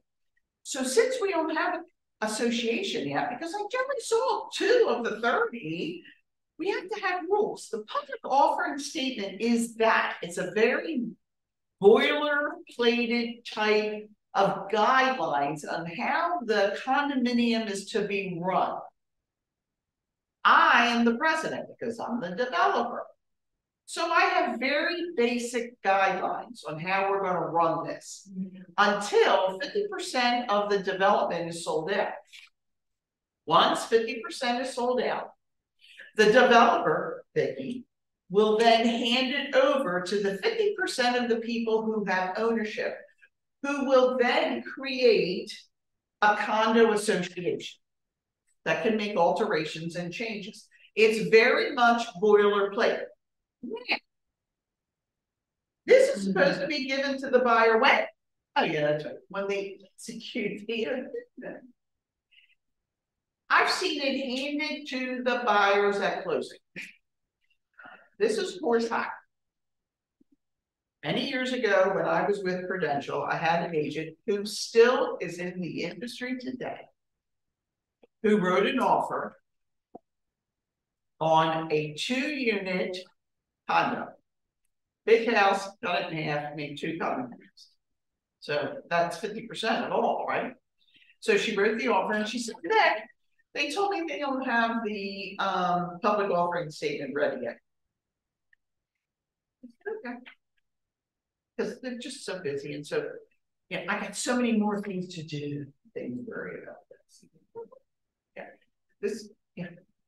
I was going to ask you, because that mechanics name on those 40 houses, you're talking about in New Jersey. Is that a public offering property or is it an association? No. Each individual. That vendor sued every single, put a lien on every property. Kind of work was doing.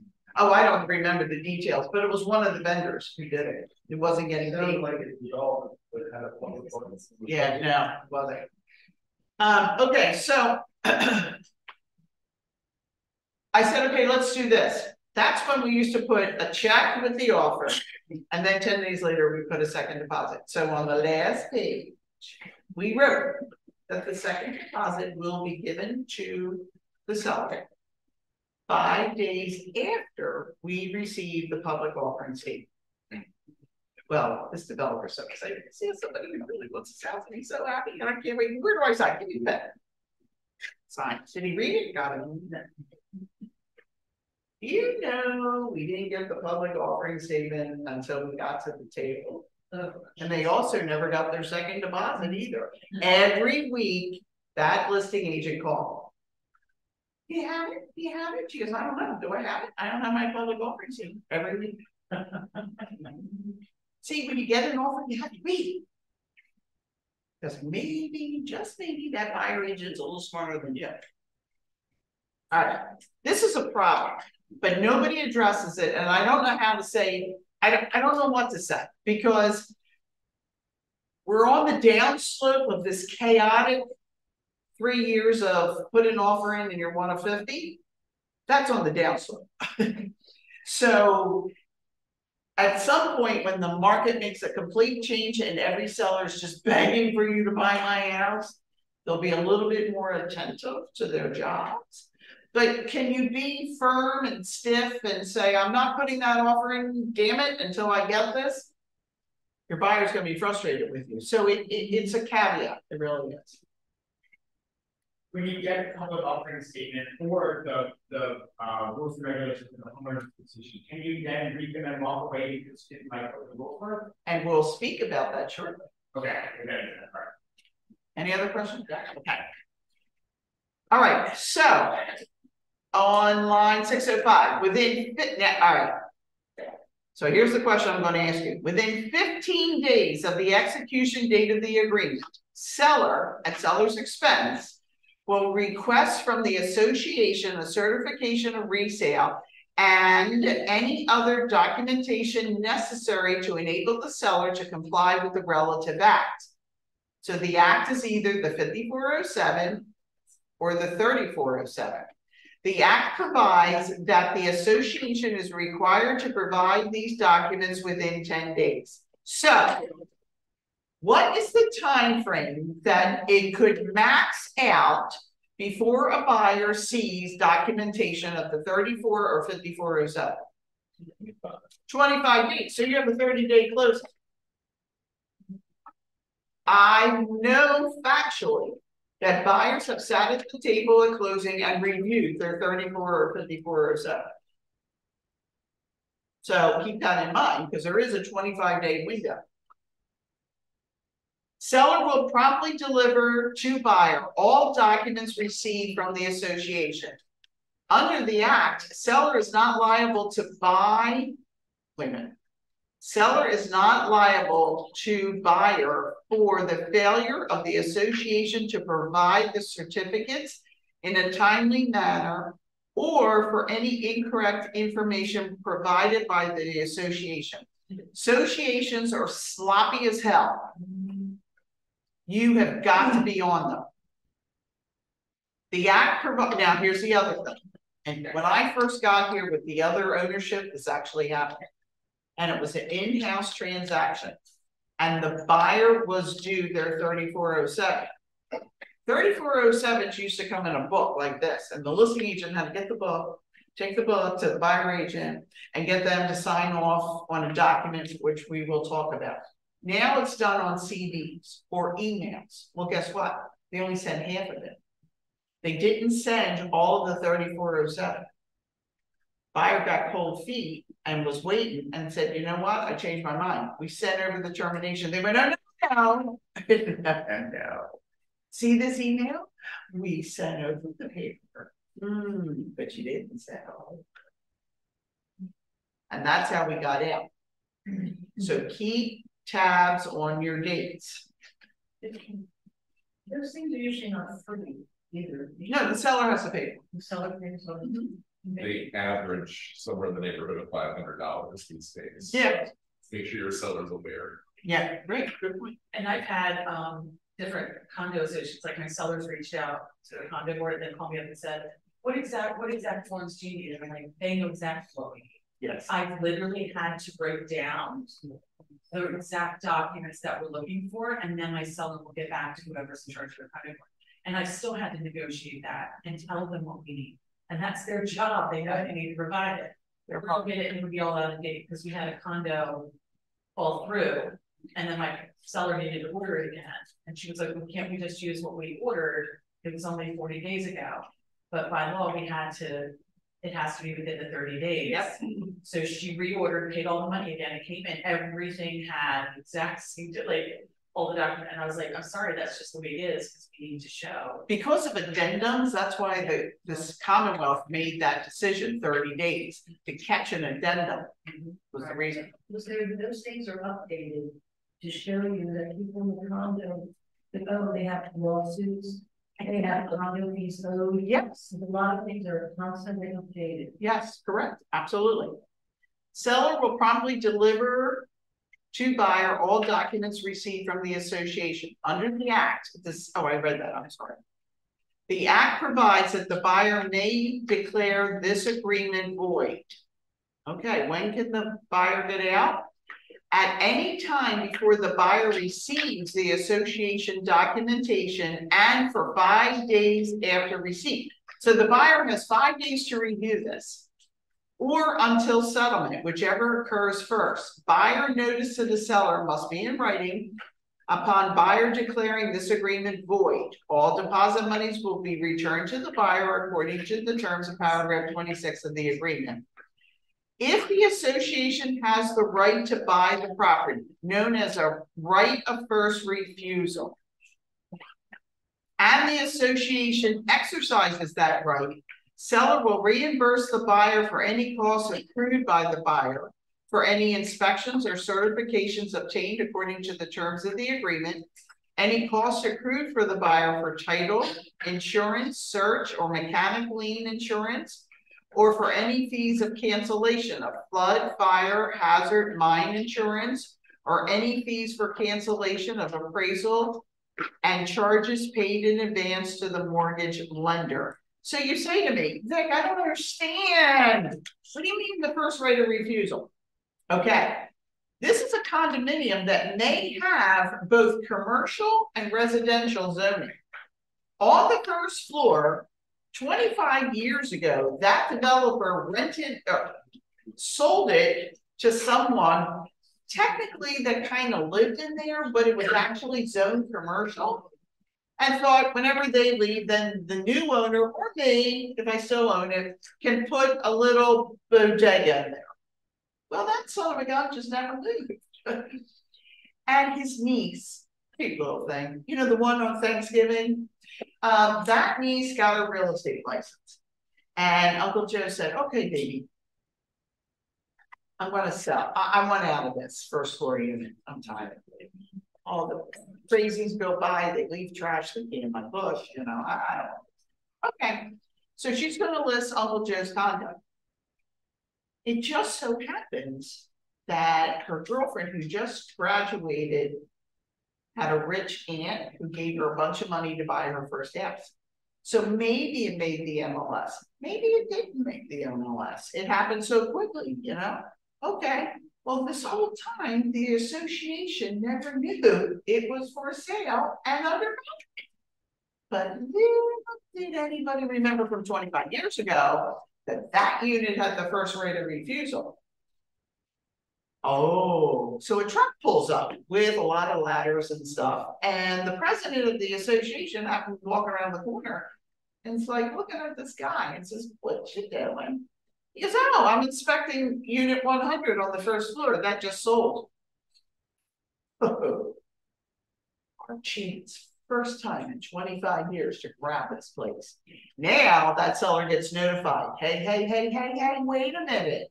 You didn't tell me you were selling. We have the first right to buy this if this ever goes on sale, and we're going to execute it. Now that little girl who's paid for the home inspection and paid for radon because it was on the first floor and whatever is out, that contract becomes null and void. Check when you're doing listing condominiums if that is a contingency of a first right of refusal on any of those units. Yes. When you first start the thing in the beginning, you find out who actually owns the property.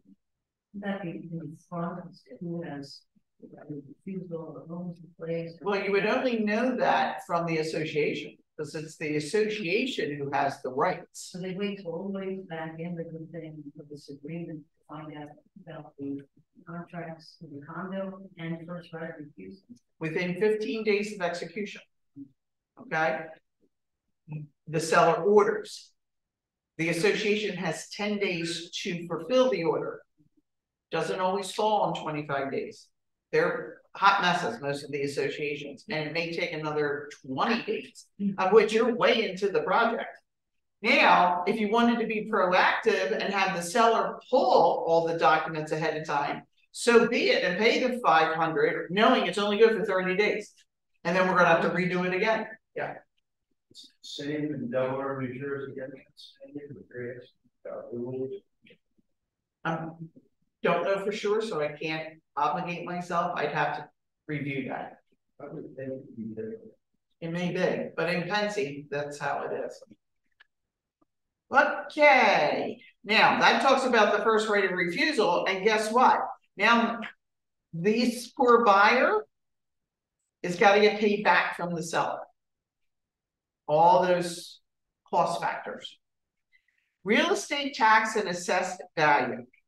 In Pennsylvania, taxing authorities, school districts, and municipalities and property owners may appeal the assessed value of a property, at any time of sale or at any time thereafter. A successful appeal by a tax authority may result in higher assessed values of the property and an increase in property taxes. Also, periodic county-wide property reassessments may change the assessed value of the property and result in change of property taxes. Maintenance and risk. Seller will maintain the property, included but not limited to structure, ground, fixtures, appliance, and personal properties, specifically listed in this agreement in its present condition, normal wear and tear accepted. If any part of the property included in the sale fails before settlement, seller will A, repair or replace that part of the property before settlement, or provide prompt written notice to the buyer of seller's decision to credit the buyer of the fair market value of the failed part of the property. That is very difficult. You're at the settlement table and you did the walkthrough and the washing machine's not working. And it wasn't one of these where is as is appliances written in the contract. So that is expected to be working. So now, how do we determine a 10-year-old Whirlpool? What is the value of that? What are you going to do other than call me? Let's think. Who would know the value of a 10-year-old Whirlpool? How about a used appliance company? Yeah, how about that? To get some range from X to Y, right? Not repair or replace the failed part of the property and not credit the buyer at settlement for the fair market value of the failed part of the property.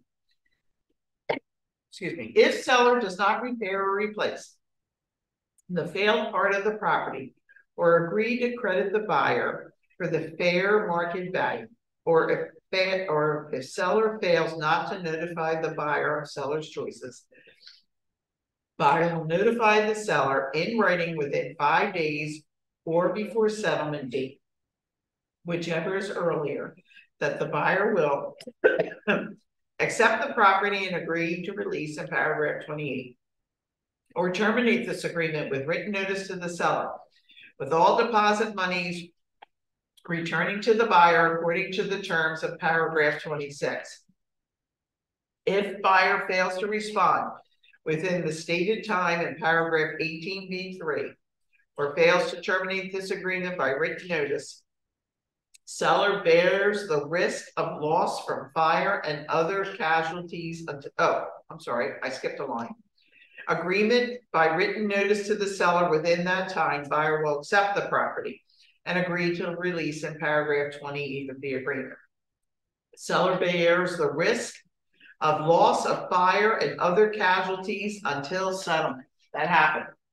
Get a call. Hey, I just drove by the new house. Yeah. He goes, we close in 4 days. Yeah. He goes, there was a fire. I said, what? He goes, I can see the garage door is all melted. I said, all right, hang on. So I called the listing agent, who was a very good agent, still is a good agent. And I said, my buyer just went by. What the hell happened? She goes, yeah, I was going to call you today then. Okay, wow. Well, it was the fall and the leaves all kind of gathered there in the corner, and somebody driving by went with a cigarette. Lit the leaves up, which lit the side of the garage up. Okay, all right. They put the claim in. We're waiting for the adjuster to come out. Okay, all right. We can fix this, right? Okay. So now let's decide what we're going to do. Oh, okay. So now you know that stuff went bad. If any property included in the sale is destroyed or not replaced prior to settlement, the buyer will, oh, I got to interrupt real fast. Remember I talked about the 3407 and the 5407? Guess what?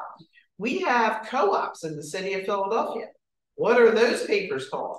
Oh, they're called 4409s. Take a notation. If you sell a co-op, you're looking for a 4409. Sorry. The buyer will either accept the property in its current condition together with the proceeds of any insurance recovered obtained by the seller, or terminate this agreement with written notice to the seller with all deposit monies returning to the buyer according to paragraph 28.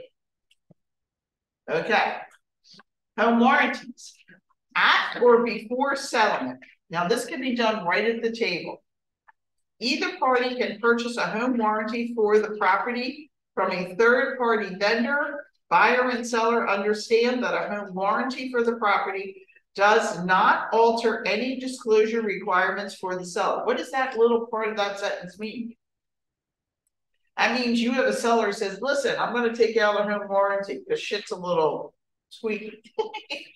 That doesn't mean he stops disclosing that his things are squeaky, right? The property does not alter any disclosure requirements of the seller, will not cover or warrant any pre-existing defects to the property, and will not alter, waive, or extend any provisions of this agreement regarding inspections or certifications, that buyer has elected to waive or as part of the agreement. Buyer and seller understands that a broker who recommends a home warranty may have a business relationship with the home warranty company that provides a financial benefit to the broker. Recording. This agreement will not be recorded in the Office of Recorder of Deeds. Everybody goes, what do you mean this isn't recorded? The agreement, not the deed. This agreement will not be recorded. Or in any other office or place of public record. If buyer causes or permits this agreement to be recorded, seller may elect to treat such act as a defect. Thank you. Default of this agreement. Assignment. This agreement is binding upon the parties, their heirs, personal representative, guardians, and assessors, and to the extent assignable on the assigns of the parties hereto. Buyer will not transfer or assign this agreement without written consent of the seller unless otherwise stated in this agreement. Assignment of this agreement may result in additional transfer tax. Something I want you to keep in mind. If you are dealing with an attorney on a list side, you send over the contract, the agreement of sale, you have a buyer who wants to buy it, and you send it over. Do not be surprised if the attorney crosses out this. Why? He doesn't want the parties, their heirs, personal representatives to be part of this. So don't be surprised if they cross that out. Be careful with assignments, because the seller has to be made aware that buyer A is coming in to buy it, to sell it to buyer B, who's going to make a profit. And that's how this works. It's not illegal. It is legal, but the seller has to be made aware. Governing laws, venues, and personal jurisdictions. The validity and construction of this agreement and the rights and duties of the parties will be governed in accordance with the laws of the Commonwealth of Pennsylvania. The parties agree that any dispute, controversy, or claims arising under or in connection with this agreement or its performance by either party submitted to the court shall be filed exclusively by and in the state or federal court settings of the Commonwealth of Pennsylvania. Foreign investments. May I tap into you? Paragraph 23, please. The buyer. Please. Yeah. Foreign investment in real estate, property tax act of 1980. FERPA permits the IRS to impose a tax on foreign persons upon disposition of real estate located within the United States. For purposes of the act, a foreign person can be a non-resident alien individual, a foreign corporation, foreign partnership, foreign trust, or foreign estate. This term does not apply to resident aliens. If FERPA applies to your transaction, the transferee, the buyer, must deduct and withhold the proper amount of tax due to the IRS on the sale. If they fail to properly withhold, the buyer may be liable for the tax. It is strongly suggested that the buyer seek legal and or tax advice prior to signing the agreement if the property is owned by a foreign person. Okay. This doesn't happen too often, but it does happen. So just be made aware that if they are a foreign entity, that additional taxes will be owed. Check with the title company immediately because they are much more schooled on this, okay? Trying to buzz along here. Notice regarding convicted sex offenders. Buyers are encouraged to contact the municipal police department of the Pennsylvania Real Estate Police.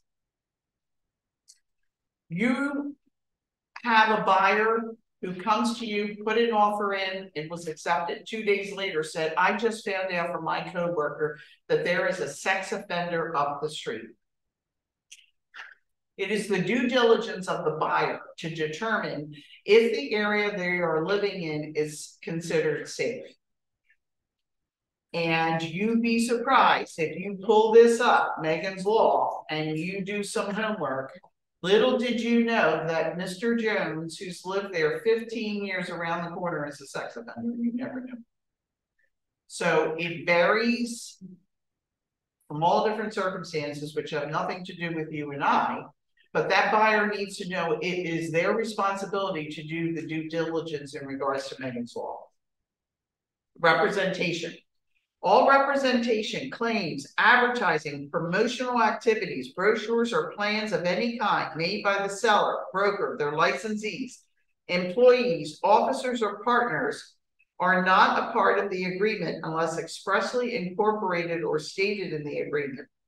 This agreement contains the whole agreement between the seller and the buyer, and there are no terms, obligations, covenants, representations, statements, or conditions, oral or otherwise, of any kind whatsoever concerning this sale. This agreement will not be altered, amended, changed, or modified, except with written consent of all parties, unless otherwise stated in this agreement. Buyer has accepted the property. Let's go back a couple of years when buyers were buying property without inspections. I had a conversation, COVID was here and things were crazy, with an agent who's been in the business almost 50 years. And she was from another brokerage. Actually, she was the manager. And she got on the phone with me about something, about having a disclaimer that they are the buyer is purchasing this property without an inspection, a reiteration. And I said, you ought to note, perhaps in there, paragraph 25B. And she said, what are you talking about? I said, well, let's read it. Buyer has inspected the property. It's a factual statement. If that buyer is chosen not to, that should be exempted. Or made indicator, re-indicating buyer, you are in here, it says you're inspecting it. If you choose not to inspect it, then we need to reiterate that you've made that choice. Well, what would you do then? Would you initiate here or give an addendum? I would do it on the last page of the agreement. So buyer has inspected the property. They never even walked in it, let alone inspected it, including fixtures and personal property specifically listed herein. Before signing this agreement, or has waived the right to do so and agrees to purchase the property in its present as-is condition. All properties are sold in as-is condition unless otherwise identified. Subject to inspection contingencies elected in the agreement, buyer acknowledges that the broker, their licensees, employees, officers, or partners have not made an independent examination or determined the structural soundness of the property. You are not an architect, engineer, home inspector. No, that's not your job. The age or conditions of the components, environmental conditions, the permit use, or the conditions existing in locales where the property is situated, nor have they made any mechanical inspections of any of the systems contained herein. No, you cannot represent a client and do that kind of stuff. Do me a favor, Vic, run through, let me know if I'm gonna like it. Like, see if the heat kicks on, see if the air kicks on. Is that water heat? No. Any repairs required by this agreement will be completed in a workman-like manner. Again, the most loosey-goosey words ever created. Brokers have provided or may provide services to assist unrepresented parties in complying with this agreement. What does that mean? broker or brokers have provided or may provide services to assist unrepresented parties in complying with this agreement. 5 forms of representation. Think back. What form are we talking about?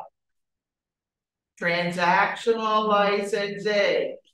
Agents with Keller Williams Philadelphia, we do not practice that. Defaults. This is really important. Nobody knows this. After COVID, my husband sitting next to me in the kitchen and I'm on the dining room table can verbatim do a paragraph 26. Understand paragraph 26. In termination, return of deposit. The buyer terminates this agreement pursuant to any rights granted by this agreement. Buyer will be entitled to the returning of deposit monies paid on the account of purchase price pursuant to the terms of paragraph 26B. And this agreement will void. Termination of this agreement may occur for other reasons, giving rise to claim by buyer and or seller for the deposit monies. Just because one terminates doesn't mean one or the other's getting it all the time. So they did this, and so now my seller's entitled to that money. No, stop being so emphatic that you seem to know what you're talking about, because you don't know what you're talking about. No one is designated entitled. Even though this contract says over and over and over, paragraph 26, and all deposit monies will be returned to the buyer according to paragraph 26. There are so many dangling participles to that. It is not a blanket statement. Termination of this agreement occurs for other reasons given rise to the claim of buyer and seller for the deposit money. Regardless of the apparent entitlement of deposit monies, Pennsylvania law does not allow the broker holding the deposit monies to determine who is entitled to the deposit monies when settlement does not occur. I can't make that decision.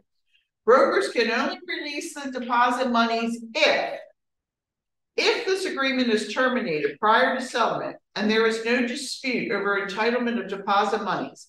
A written agreement signed by both parties is evidence that there is no dispute.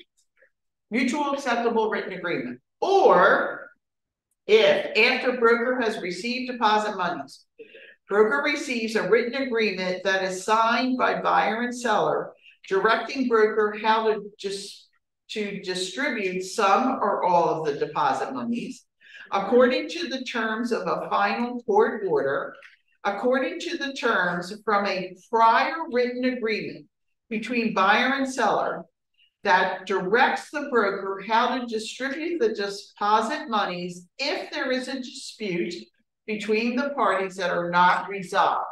Stop telling your client, oh, don't worry about it, honey, I'll get your money. No, that's not how this plays out.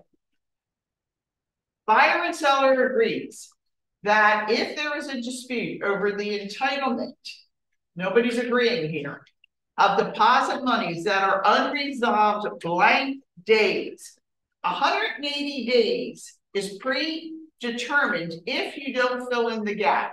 What are we putting in the gap? You were putting 30 days. Now you say, why are you so emphatic about 30? I've had the state in many conversations say to me, paralegal, it is unrealistic to do this under 30 days. 30 days is what you need to base this off of, because everybody calms down and we often will have a re-meeting of the minds.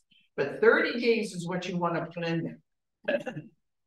After settlement date stated in paragraph 4A. So we can't address any of this until after the settlement date or any written extension thereof or following termination of the agreement, whichever is earlier. Then the broker holding the deposit money will within 30 days. So then I still have 30 days of the receipt of buyer's written request. Dispute the deposit monies to buyer unless the broker is in receipt of verifiable written notice that this dispute is subject to litigation or mediation. If a broker has received verifiable written notice of litigation or mediation prior to the receipt of buyer's request for distribution, broker will continue to hold the deposit monies until receipt of a written distribution agreement between buyer and seller or a final court order. Buyer and seller are advised to initiate litigation or mediation for any portion of the deposit monies prior to any distribution made by broker pursuant to this paragraph. Buyer and seller agrees that the distribution of deposit monies based upon the passage of time does not legally determine entitlement to deposit monies, and the parties maintain their legal right to pursue litigation even after the distribution is made. Like, we're not playing here, kids. Right away, if there's a dispute, file a dispute resolution with your board, which is a whole nother class. Buyer and seller agrees that a broker who holds or distributes deposit money pursuant to the terms of paragraph 26B of Pennsylvania law will not be liable. It's not uncommon for the broker to receive a demand letter, is what it's called, from an attorney. I demand that you return. Yeah. Typically, when this happens, who tends to actually get the deposit money? Does they go back? Typically, does it go back to the seller, or does it really change by case scenario? Absolutely, case by case, because you're going to take it to a mediation. Is what's going to happen. Dispute resolution is a mediation. Okay. Buyer and seller agree that if any broker or affiliate licensee named in the litigation regarding the deposit monies, the attorney's fees and costs of the broker and licensee will be paid by the party naming them in the litigation. Litigation is really going to happen after dispute resolution. It is mandated in the agreement of sale that we mediate. There are attorneys who don't read this and right away want to go to court, and they get in front of the judge, and the judge goes, excuse me, paragraph 27 of the agreement sale says that there has to be mediation. Did you mediate? Oh, you didn't. Case dismissed. Now they have to go back. They have to mediate and have to play by the rules. Seller has the option to retain all sums paid by the buyer, including the deposit money, should the buyer, and this is important because your buyer is going to pull this shenanigans, fail to make an additional payment as specified in paragraph 2. Even though you know you're getting out of this contract because of the home inspection, but if you are due your second deposit, you got to pay it because now you're in default. It clearly says that here. Furnish false or incomplete information to the seller, the broker, or any party identified in this agreement concerning buyer's legal or financial status, or violates or fails to fulfill and perform any other terms and conditions of the agreement, unless otherwise checked in paragraph 26G. Seller may elect to retain those funds paid by the buyer, including deposit monies on account of purchase price, or as monies to be applied for seller's damages, or as liquid damages for such defaults. Always check G. Seller is limited to retaining those sums paid by the buyer according to the deposit monies as liquid damages. We want to hold them to only deposit monies. If seller retains all sums paid by the buyer, including the deposit monies as liquid damages pursuant to paragraph 26F and G, buyer and seller are released from further liability or obligations to this agreement is void. Broker and licensees are not responsible for unpaid deposits. Goes on to talk about mediation. Buyer and seller will submit all disputes or claims that arise from this agreement, including disputes of claims over deposit monies to mediation, and it explains how you do this with the board. If mediation is signed by the parties, will be binding. Any agreement to mediate dispute or claims arise from this agreement will survive settlement. There is a full release here that releases the seller, brokers, licensees, employees, officers, and partners from any issues that may arise from personal injury, property damage, consequences known as termites, wood-boring insect, lead-based paint, mold, fungi, etc., etc. The Real Estate Recovery Fund. The Real Estate Recovery Fund exists to reimburse any person who have obtained a final civil judgment against a Pennsylvania real estate licensee. There is a fund. I took the $1,000 good faith deposit, went to Sugar House, put it on black, red hair. Communication between the buyer and or seller. If buyer is obtaining mortgage finance, and this is important for you guys to know, buyer shall promptly deliver to broker for buyer, if any, a copy of all loan estimates and closing disclosures upon receipt. When you submit an offer, you need to submit the cost factor for the buyer to the seller, right here. A copy of all loan estimates. How much is it going to cost this buyer to obtain this property? You get that from the loan officer.